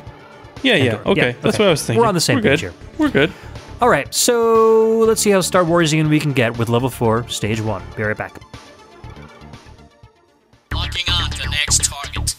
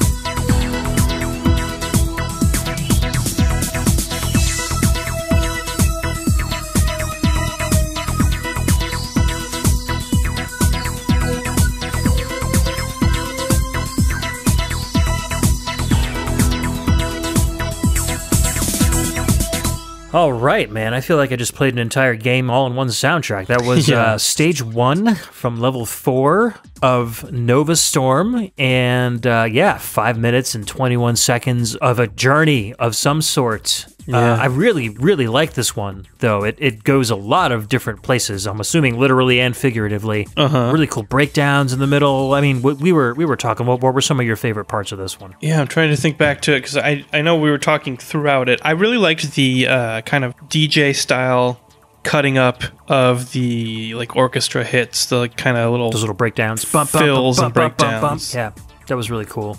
Yeah, I thought that was well done. And before in the show, we were talking about the kind of disparity of instruments, and we kind of got another example of that one. We've got that kind of Macarena style keyboard line, and then this really kind of flat, I want to call it like the Capcom guitar sample, like from Mega Man X. Yeah, that's a very... like, I was like grating my ears. Ugh. So accurate. So it just didn't seem to fit in with the rest of the more textured and a little richer sounding instruments. So I don't know. You don't ever hear that in music. Like, so I don't know how that happens, because usually when somebody's using or composing music, they're generally using one bank of sounds, and it seems like this guy went out of his way to find instruments that were of lower quality than the ones that he already had. Yeah. So it was a very interesting choice. I'm not sure why that happened. I do like the composition of that. I feel like if he could have upped the guitar synth sample quality, then that section would have rocked really hard, but it kind of just kind of became a distraction with that kind of messed up guitar sample there. Yeah, it's kind of unfortunate, and it's very... I don't think it will be revealed to us, but I wonder if there's any kind of information out there about why the composer did that. Yeah, well, it could also be composers as well. It doesn't necessarily need to be just one dude, so or woman or whoever.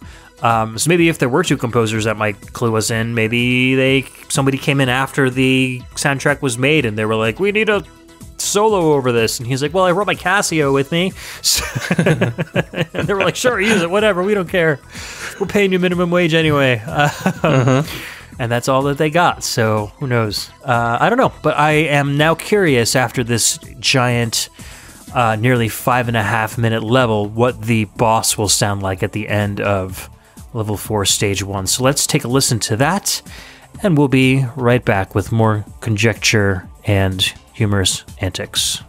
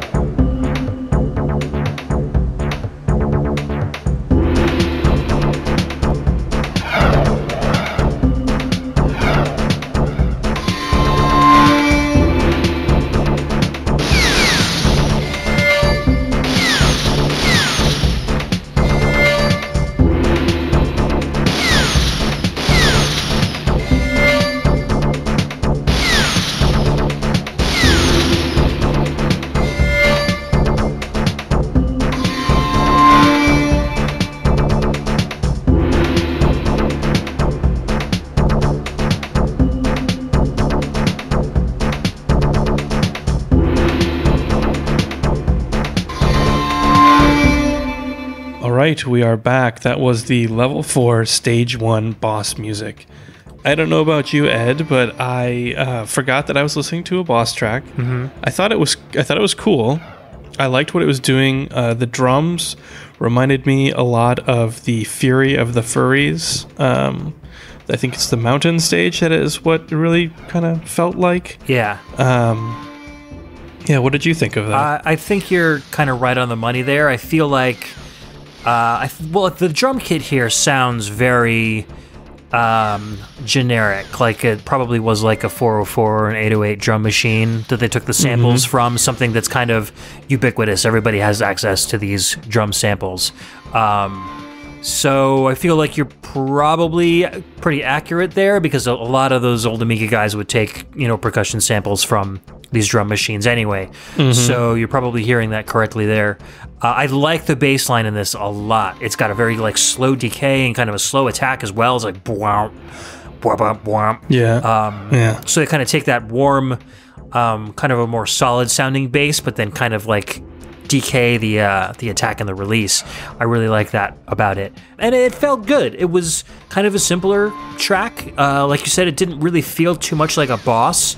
The sound effects didn't detract too much from it. I think maybe we're getting used to the sound effects at this point, so maybe it's not as distracting. Maybe by the third time I listen to this soundtrack, once I've got the whole show edited and up, I won't even notice the sound effects anymore, and I'll be like, oh, I really like that one a lot more now.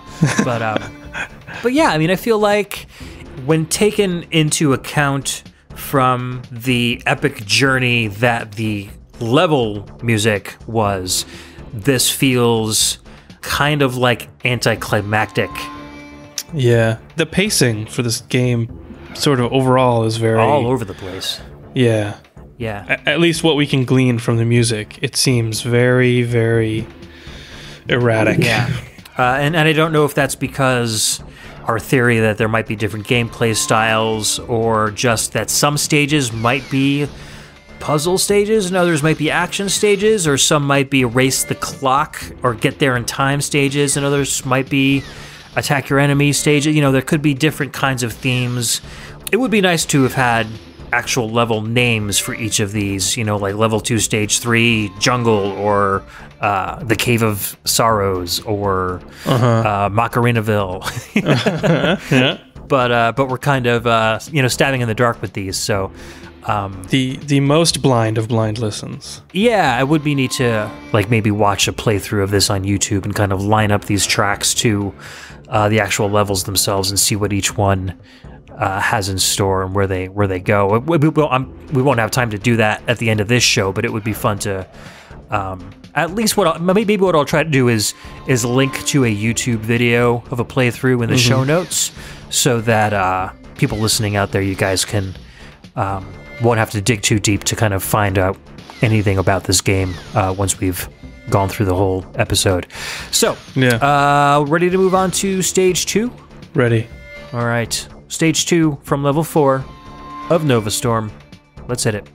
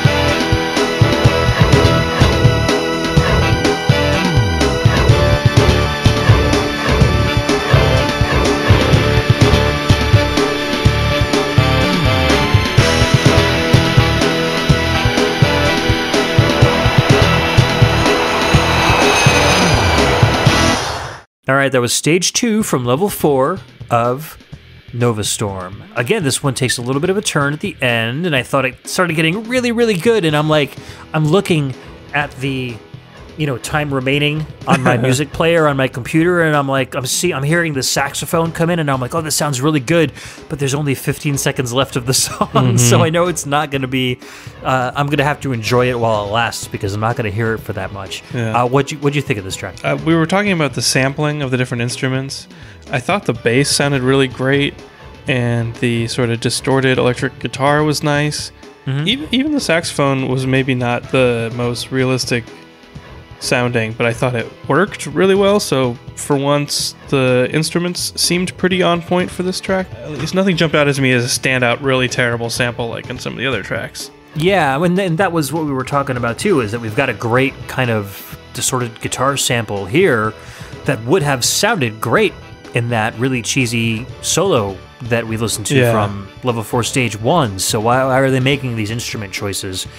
I don't know. Very, very strange.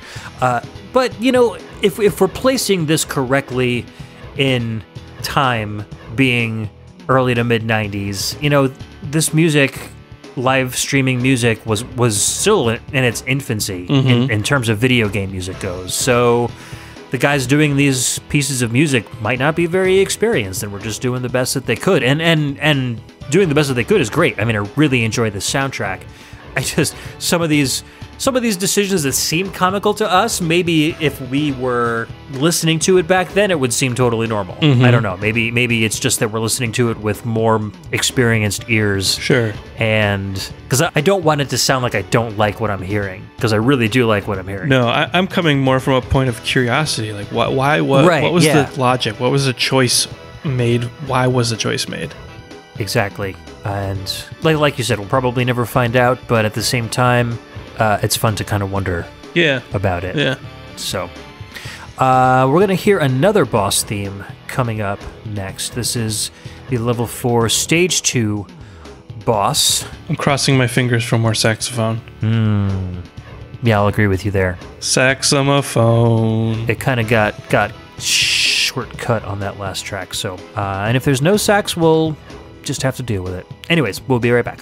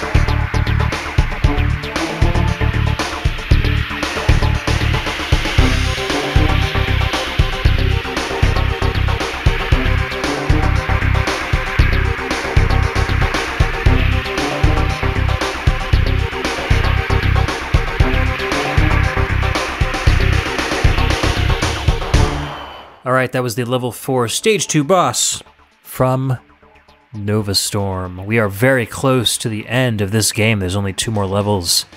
This is a very simple one. A lot of this boss music really seems to kind of follow the same pattern of just having like about a minute of kind of an evenly toned instrument palette.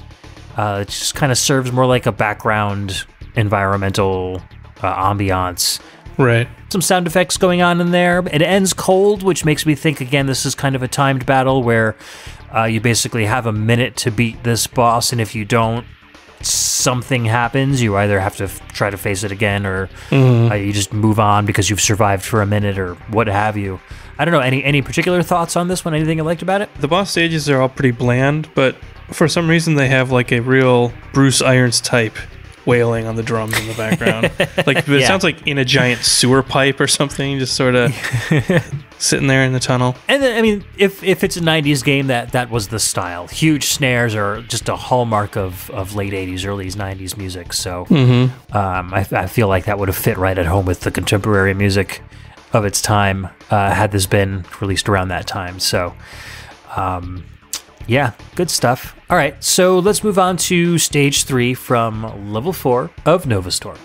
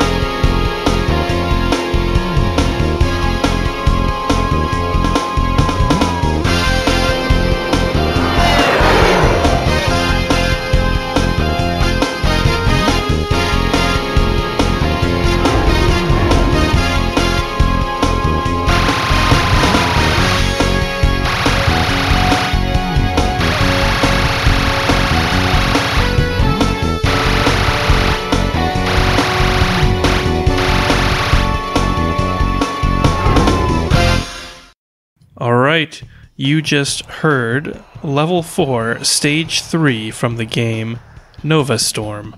What did you think, Ed? Well, this one kind of reminded me a little bit of Stage 1 in that it kind of went on a little bit of an adventure. It's kind of half the adventure that Stage 1 was, but I don't know. I liked it a lot. I thought there was a lot of really good bass work in this song. Yeah. 2 different bass lines and 2 different kind of keys, but there was a much lower kind of plodding funk rock style bass line, and then when the song kind of elevated towards the end, it just took on this tone that was really rich and almost felt like 2 bass tones at the same time. I don't really know how to describe it, but I really kind of focused on that bass and really enjoyed it.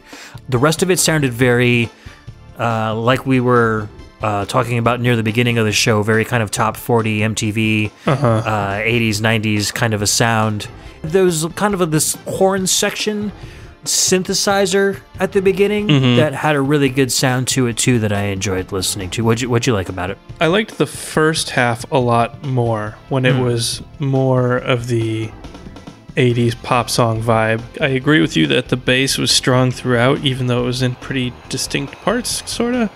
And I don't know, the second half of the song was maybe a little bit too repetitive and less melodic or something. I think it was more for the intensity. I think something was building up. Yeah, sure. I did misspeak actually earlier. I said that there were 4 stages in level 4, but there's actually only 3. So this is technically the final stage. Oh, okay. So that ending there with the crazy sound effects going on, you must be approaching the final structure building area where the source of all of your evil is coming from. So I imagine those crazy sound effects were some sort of security system or armaments or guys firing giant lasers at you or something. Right. This does not have a last stage feel to me. No, you're right, it doesn't. I would expect something much more bombastic, maybe militaristic sounding. Something that would be the theme of the bad guys is usually what you hear during a last level in most video games, and this still feels like your own theme, like the bad guys have never really taken control of anything. So right. But there are two interesting tracks ahead. The next track is called Stage 3 Boss, but then after that is Stage 3 Head. So okay. I don't know. I hope we get more of the charming accent of the Australian, British, American hybrid that we've been treated to. Yes, so let's move on and get some Boss, and then we'll move on after that and get some Head. So we'll be right back. Oh my. After listening to Level 4, Stage 3, Boss.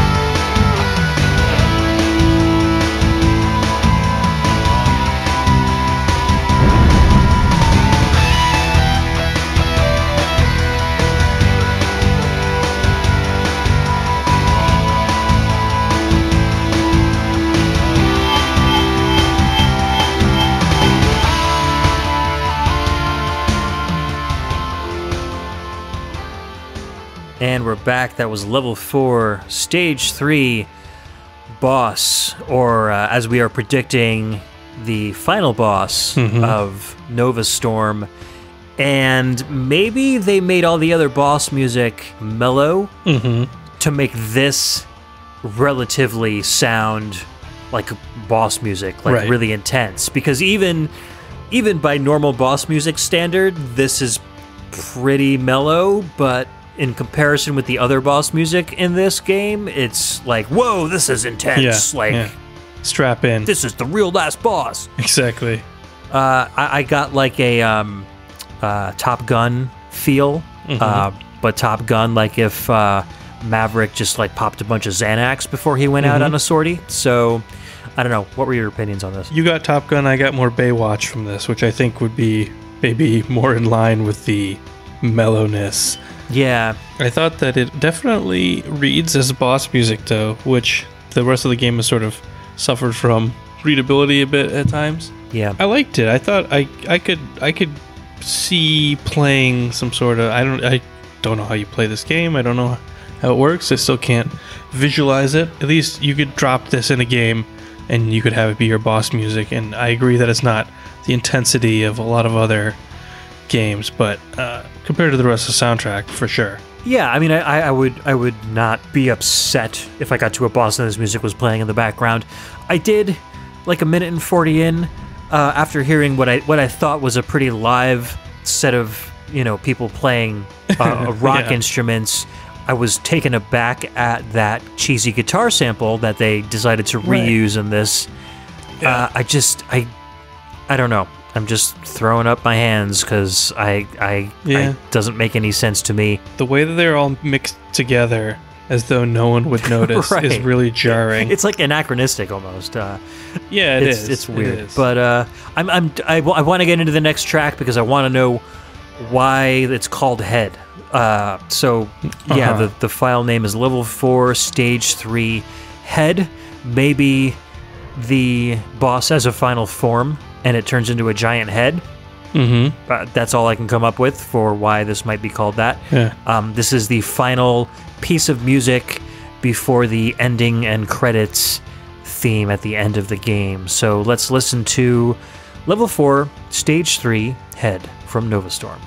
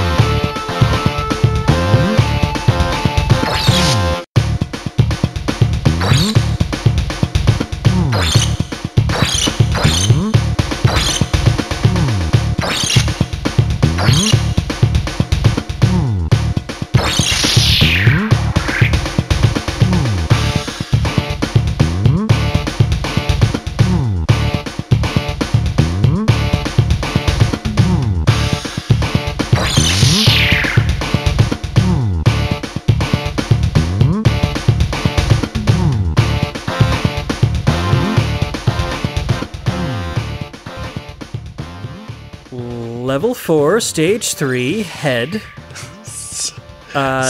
Scratching mine big time. It feels like, you get those demo songs on your, kid's first keyboard, and it lets you change the tempo of those demo songs, and you used to just, speed it all the way up, and then you'd get something that sounds very much like this.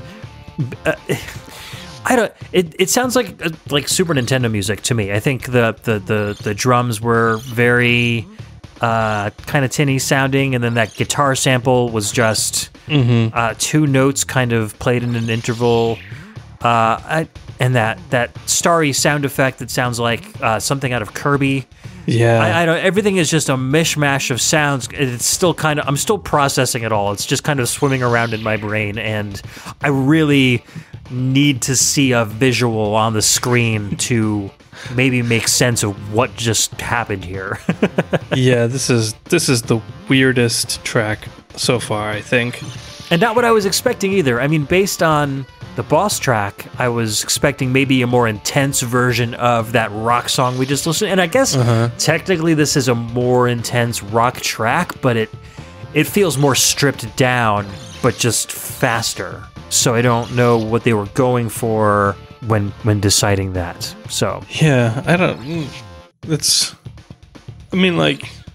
very strange. It's not something that like I don't hate it. It's not. It's a weird experience to listen to this. By itself, without context, yes, it's a very weird piece of music, and yeah, like I said, I feel like I want to definitely see where this came from in order to make more sense of it. But I'm very interested in listening to our next track, which is the ending and credits themes. I believe these are two themes in one track, and this will be the first piece of music from the game that we're listening to that doesn't take place during any gameplay. So this might be more of a real kind of song. Final prediction, Ed. And what do you think about the song itself, the credits? Do you think we're going to get some more blasty guitar?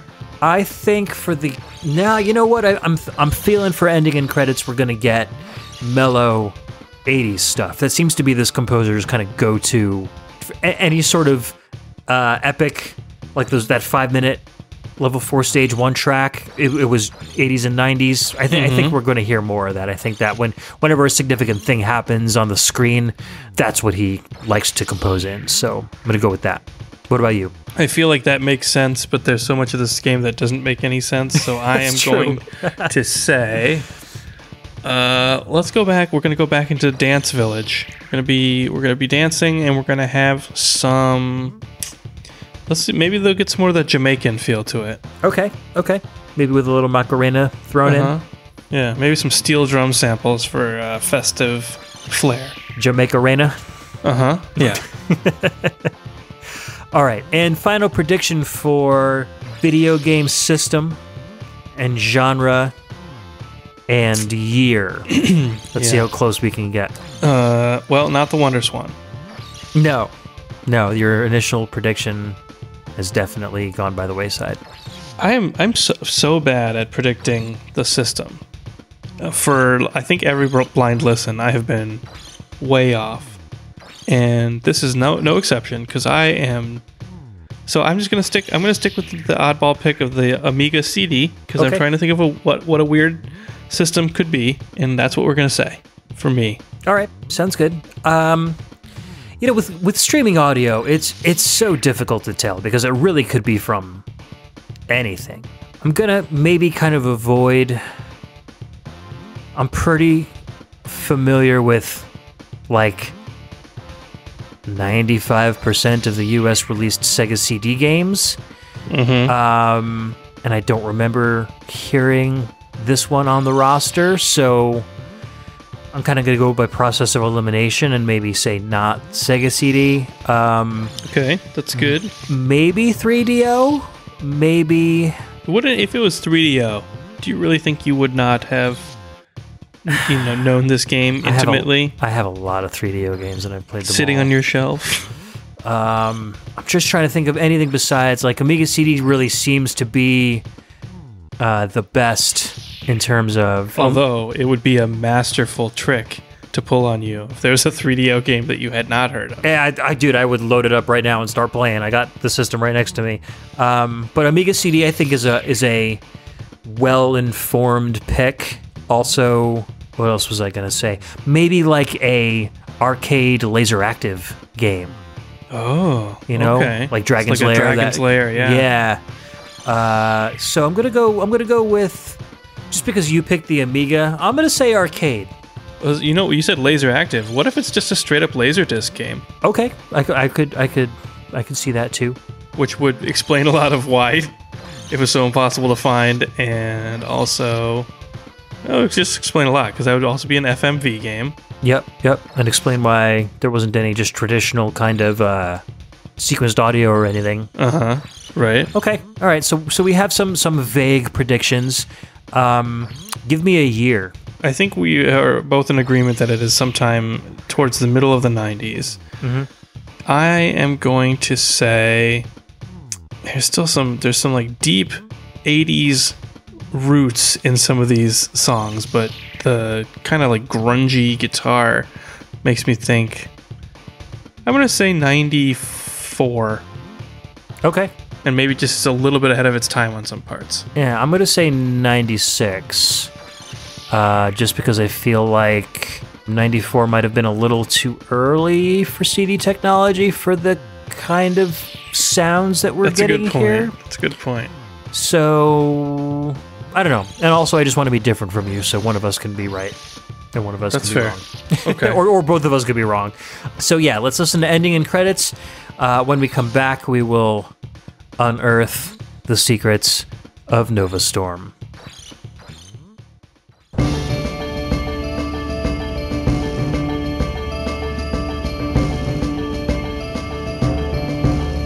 We've done it!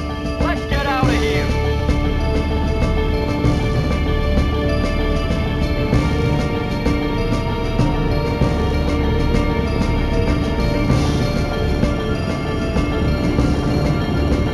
It's gonna be close.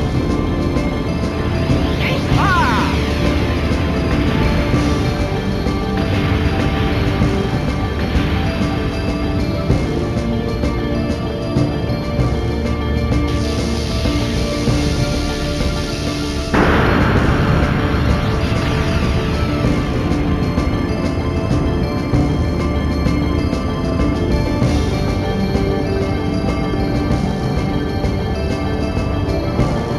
Well done, Scavenger 4.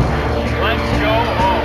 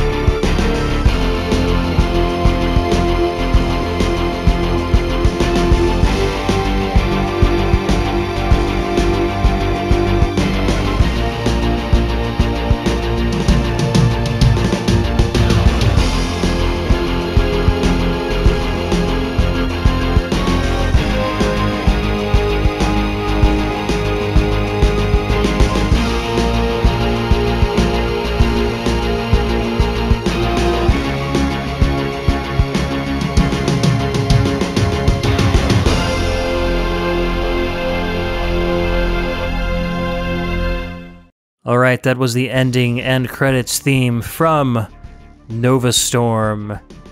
A little bit of information that we gleaned from this via the dialogue in the track. Evidently, you're in a ship of some sort called the Scavenger 4, so we know that. There seems to be maybe a group of people on your ship. You're not the only one. If that sounds like something we could glean from it. Anything else you think we learned? Sounds like they're escaping, so that would lend itself to the whole like alien planet type thing. Yeah. There was definitely, it felt or sounded like there was something collapsing, and then you were flying away from it in typical game-ending style. I kind of feel like there's like an Alien ripoff where you like go in, you find the eggs, and then that would go back to the earlier dialogue about he doesn't know how many. What did he say earlier? The other big chunk of dialogue we got like midway through. Oh, I don't know what's in this cave, but I'm gonna find out. Yeah. Maybe there's some like. Maybe there's a bunch of heads. Yeah. Oh, there you go. Yeah, not eggs, but they're just heads. Yeah. Out of the heads come more heads. I don't know.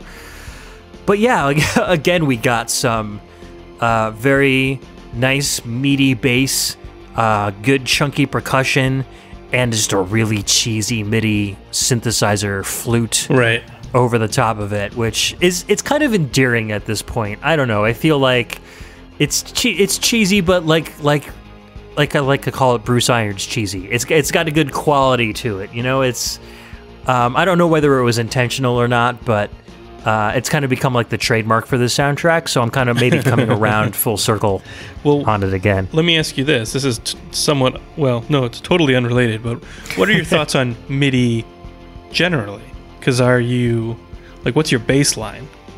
I mean, I feel like MIDI is a means to an end. I feel like MIDI is a great way to, how do I say this? To demonstrate how a song is composed, but not necessarily to produce a final product of music with. You know what I mean? Like, it's a great experimental tool. Yeah.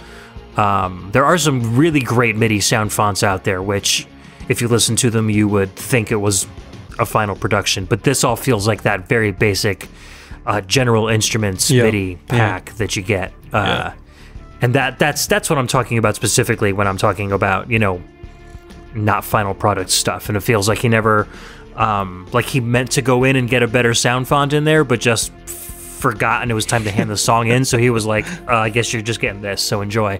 Maybe their licensing deal fell through. It was too expensive. So they get the sound font that came with their sound card. Here's your Sound Blaster and your MIDI pack. Sound Blaster 16. There you go. Have fun. Yeah, so I don't know. Do you want to start learning a little bit more about this game? Yeah, I'm... All right. This has been a confusing run, and I am dying to find out the answers. So I pulled it up on Moby Games while we were listening, and it turns out you were correct. It was released in 1994. Oh! So you've got that much behind it. I'm right once this whole day. You were also incorrect as far as Amiga CD. Did not come out on Amiga. But it did come out on the 3DO. Oh. Came out for DOS. Snuck it in. He snuck and that sneaky Scott. Yeah. It came out on the FM Towns. Okay. This is not the Towns version, right? The PlayStation and Sega CD. So a whole bunch of stuff. And you were so sure Sega CD. Yeah, you know what? Sega CD, it came out in 1994. It came out on 1994 for the 3DO. And then PlayStation in 95. Okay, now that I'm looking at the cover for the PlayStation game, I've definitely seen it. Yeah. It's described as an arcade/rail shooter, which makes sense. Okay, yeah, rail shooter. Let's see here. Psygnosis. Yeah, Psygnosis. So they definitely had some quality stuff going on. The FM Towns title of the game was actually Scavenger 4, so they named it after the ship that you fly. All right, so we've got one more track to listen to, and this is the game intro track. This is what I mentioned at the beginning of the show. Scott asked us to listen to this last because there is information in the game intro which would spoil a lot of the secrets and blind listen elements. So we're going to listen to that right now, and we'll be right back, and then we'll kind of divulge the rest of the info and read Scott's testimonial when we come back.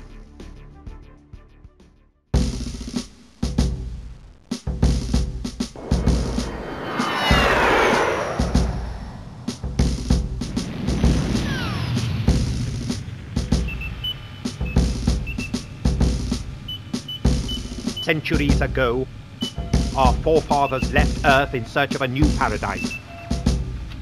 With them, they took the ecosystem of our world. Frozen on board the giant arks, artificial intelligence guided our ships through the void, while the pioneers slept and dreamt of a new beginning.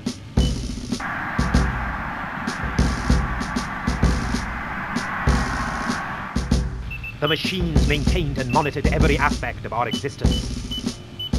They began to evolve.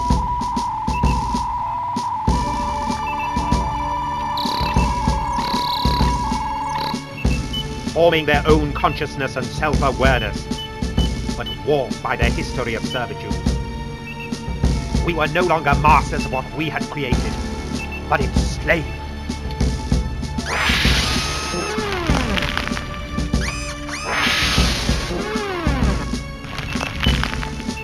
Scarabx took control of our system, building huge war machines to enforce its rule.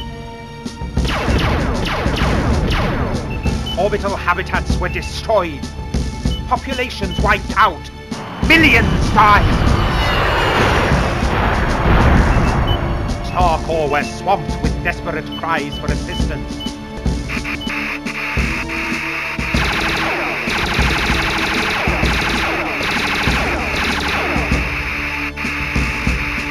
This is Regan, third assault group. They got us surrounded. We can't hold out much longer. Where are those reinforcements? All survivors have retreated to the command bunker. The men are sealing the hatches. It's got through the perimeter defenses!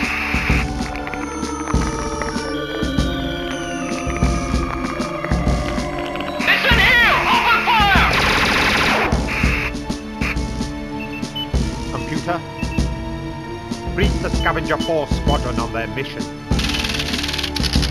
Mankind's last hope lies in the experimental Scavenger 4 fighter squadron and Operation Novastorm. As commander, you will lead the strike team and launch a decisive blow against the Scarab forces. We have identified several weak links in the enemy chain of command. Each one will have to be eliminated if we are to have a hope of defeating Scarab X. Target number 1 is the atmospheric sentinel hovering over Callanor. Details have been fed into your navcom.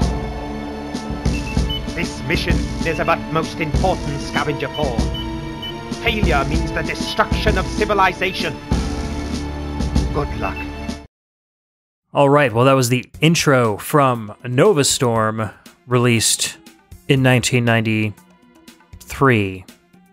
Actually, I think it was 94. Okay, so you were kind of right. So it was 93 on some systems. I think that was the first release. 94 on the FM Towns. And then, yeah, 94 on the FM Towns. And then 95 on the PlayStation. Yeah. Developed and published by Psygnosis.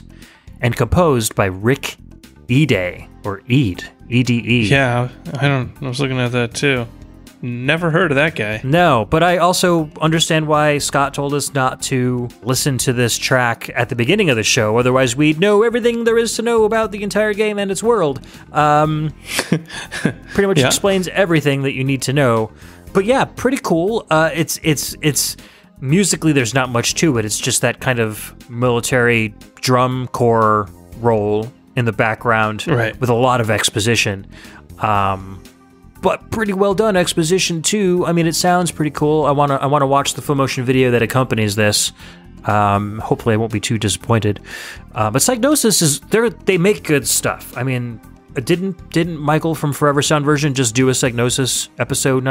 He did a Destruction Derby episode, and that was a game that was made by Psygnosis. So he was kind of extolling the virtues of them. Yeah, this game got sort of panned by the critics, it looks like. Interesting. I don't know. So now I got to figure out which version I want to play it on, because I have a Sega CD, a 3DO, and a PlayStation. I'm assuming the PlayStation will probably be the best, considering I'd probably get the clearest full motion video. The PlayStation is the only version of the game with full screen FMV, and it features a redesigned, minimalistic HUD. Okay, interesting. So maybe I'll play a couple of different versions and find out what the differences are. The DOS version has the original soundtrack. Oh, interesting. Original version of the soundtrack. I wonder what the difference is there. I'll check that out. I don't know, but I wonder if that has something to do with what Brian was saying about not the version that Scott asked for. Oh, you're probably right. So this is probably the version from the PlayStation / 3DO, et cetera, et cetera. And the DOS would be the original. Yeah, maybe the DOS is just either MIDI or ad lib, something like that. Very interesting. Interesting. I wonder if that the whole time we were complaining about the instruments not sounding synergistic with one another. In reality, if we got the DOS version, it would just be across the board.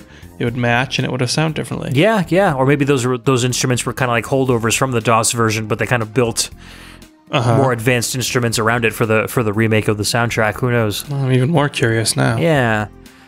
So let's read Scott's testimonial, and then we'll look a little bit more deeper into the kind of game that it is.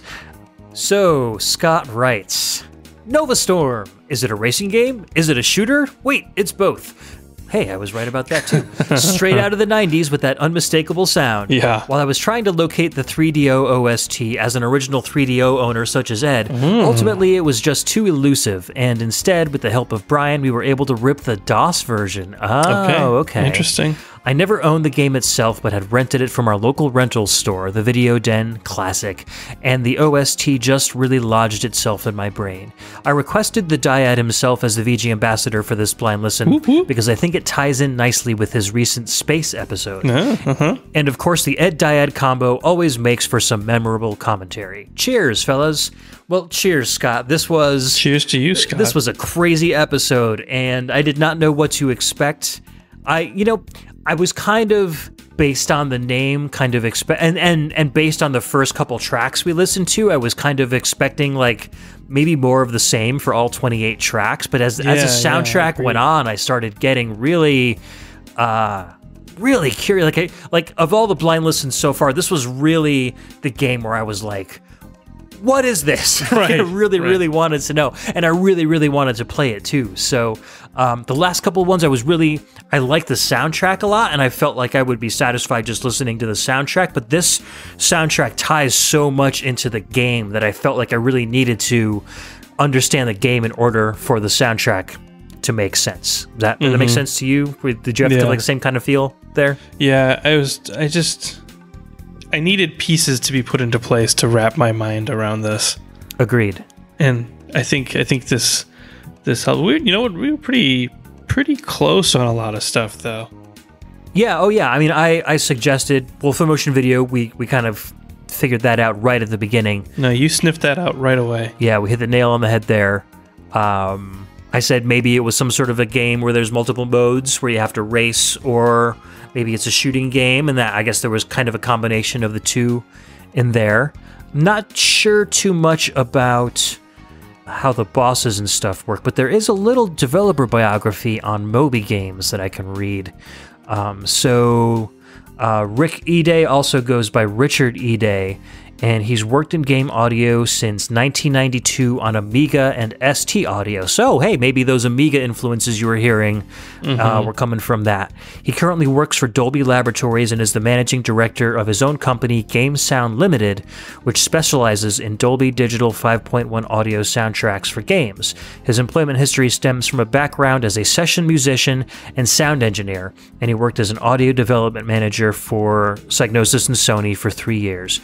His credits include Psygnosis, Gremlin, Reflections, Infogrames, MTV, and Play 51. So he's been around, I guess you could say. He started off in 1993 with Wiz and Liz on the Amiga and the Genesis. Innocent Until Caught, he did sound effects for that. Wait a minute, he did the Wiz. It wasn't the arranger. He did Wiz and Liz, because I know it's a Keyglyph jam. Yeah, he did the music and sound. Oh, all right. And I think he did both the Genesis version and the... no, those are the Amiga credits. So Genesis version... Okay, so Matt Furness did the Genesis version of Wiz and Liz. Okay, yeah, that makes more sense. Yeah, because I remember Emily talking about liking Matt Furness so much because of the Wiz and Liz soundtrack. So there we go with that. What else is there? Sentient in 1997. He did the Dolby mastering for Airblade in 2001. He was an audio technology consultant on Grand Theft Auto Vice City. He He did the 5.1 surround sound mixing for Burnout. And his last game was the IndyCar series in 2003. He was credited for audio. So, interesting. He's got a couple games under his belt. He's got his own company, so he knew what he was doing for sure. I mean, this soundtrack basically, it must have taken a lot of work to get music that integrates itself into the gameplay. You know, it's basically like scoring a movie, but also with interactive elements. So I guess you needed somebody with a lot of chops to be able to pull that off. Especially this being, 1 year after his first video game music credit, so he must have been working on other music projects, probably in music and video before this. I mean, he said he has some credits for MTV, so he was probably working on scoring some TV or movies or something before this, so very cool. Yeah, and this seems more like you said, it's more like scoring a movie, for sure. I am very impressed. So, Scott, thank you so much for shooting this soundtrack our way. I don't think I ever would have even given it a thought without you introducing it to us. So I definitely want to play this game now. I might just check out all the different versions just to see what the differences are. Did you have a favorite track from the soundtrack? Yeah, you know, that 5-minute opus I think remains my favorite. I just really... I liked that I could kind of close my eyes and feel like I was on a journey when I listened to that track. I really want to see that music lined up with the full motion video scene. I feel like 5 minutes of gameplay is going to be very intense for a game like this. So I kind of want to experience that for myself. What about you? What was your favorite? I can't remember which one was my favorite, but I like the Egyptian styled tracks. I think were overall my favorite. That was the level first 2 one, the level 2 series. Yeah, those were cool. Yeah, I thought it was more game like maybe, and there was some fun instruments, and I think it was very cohesive. I think it was maybe the best version of it.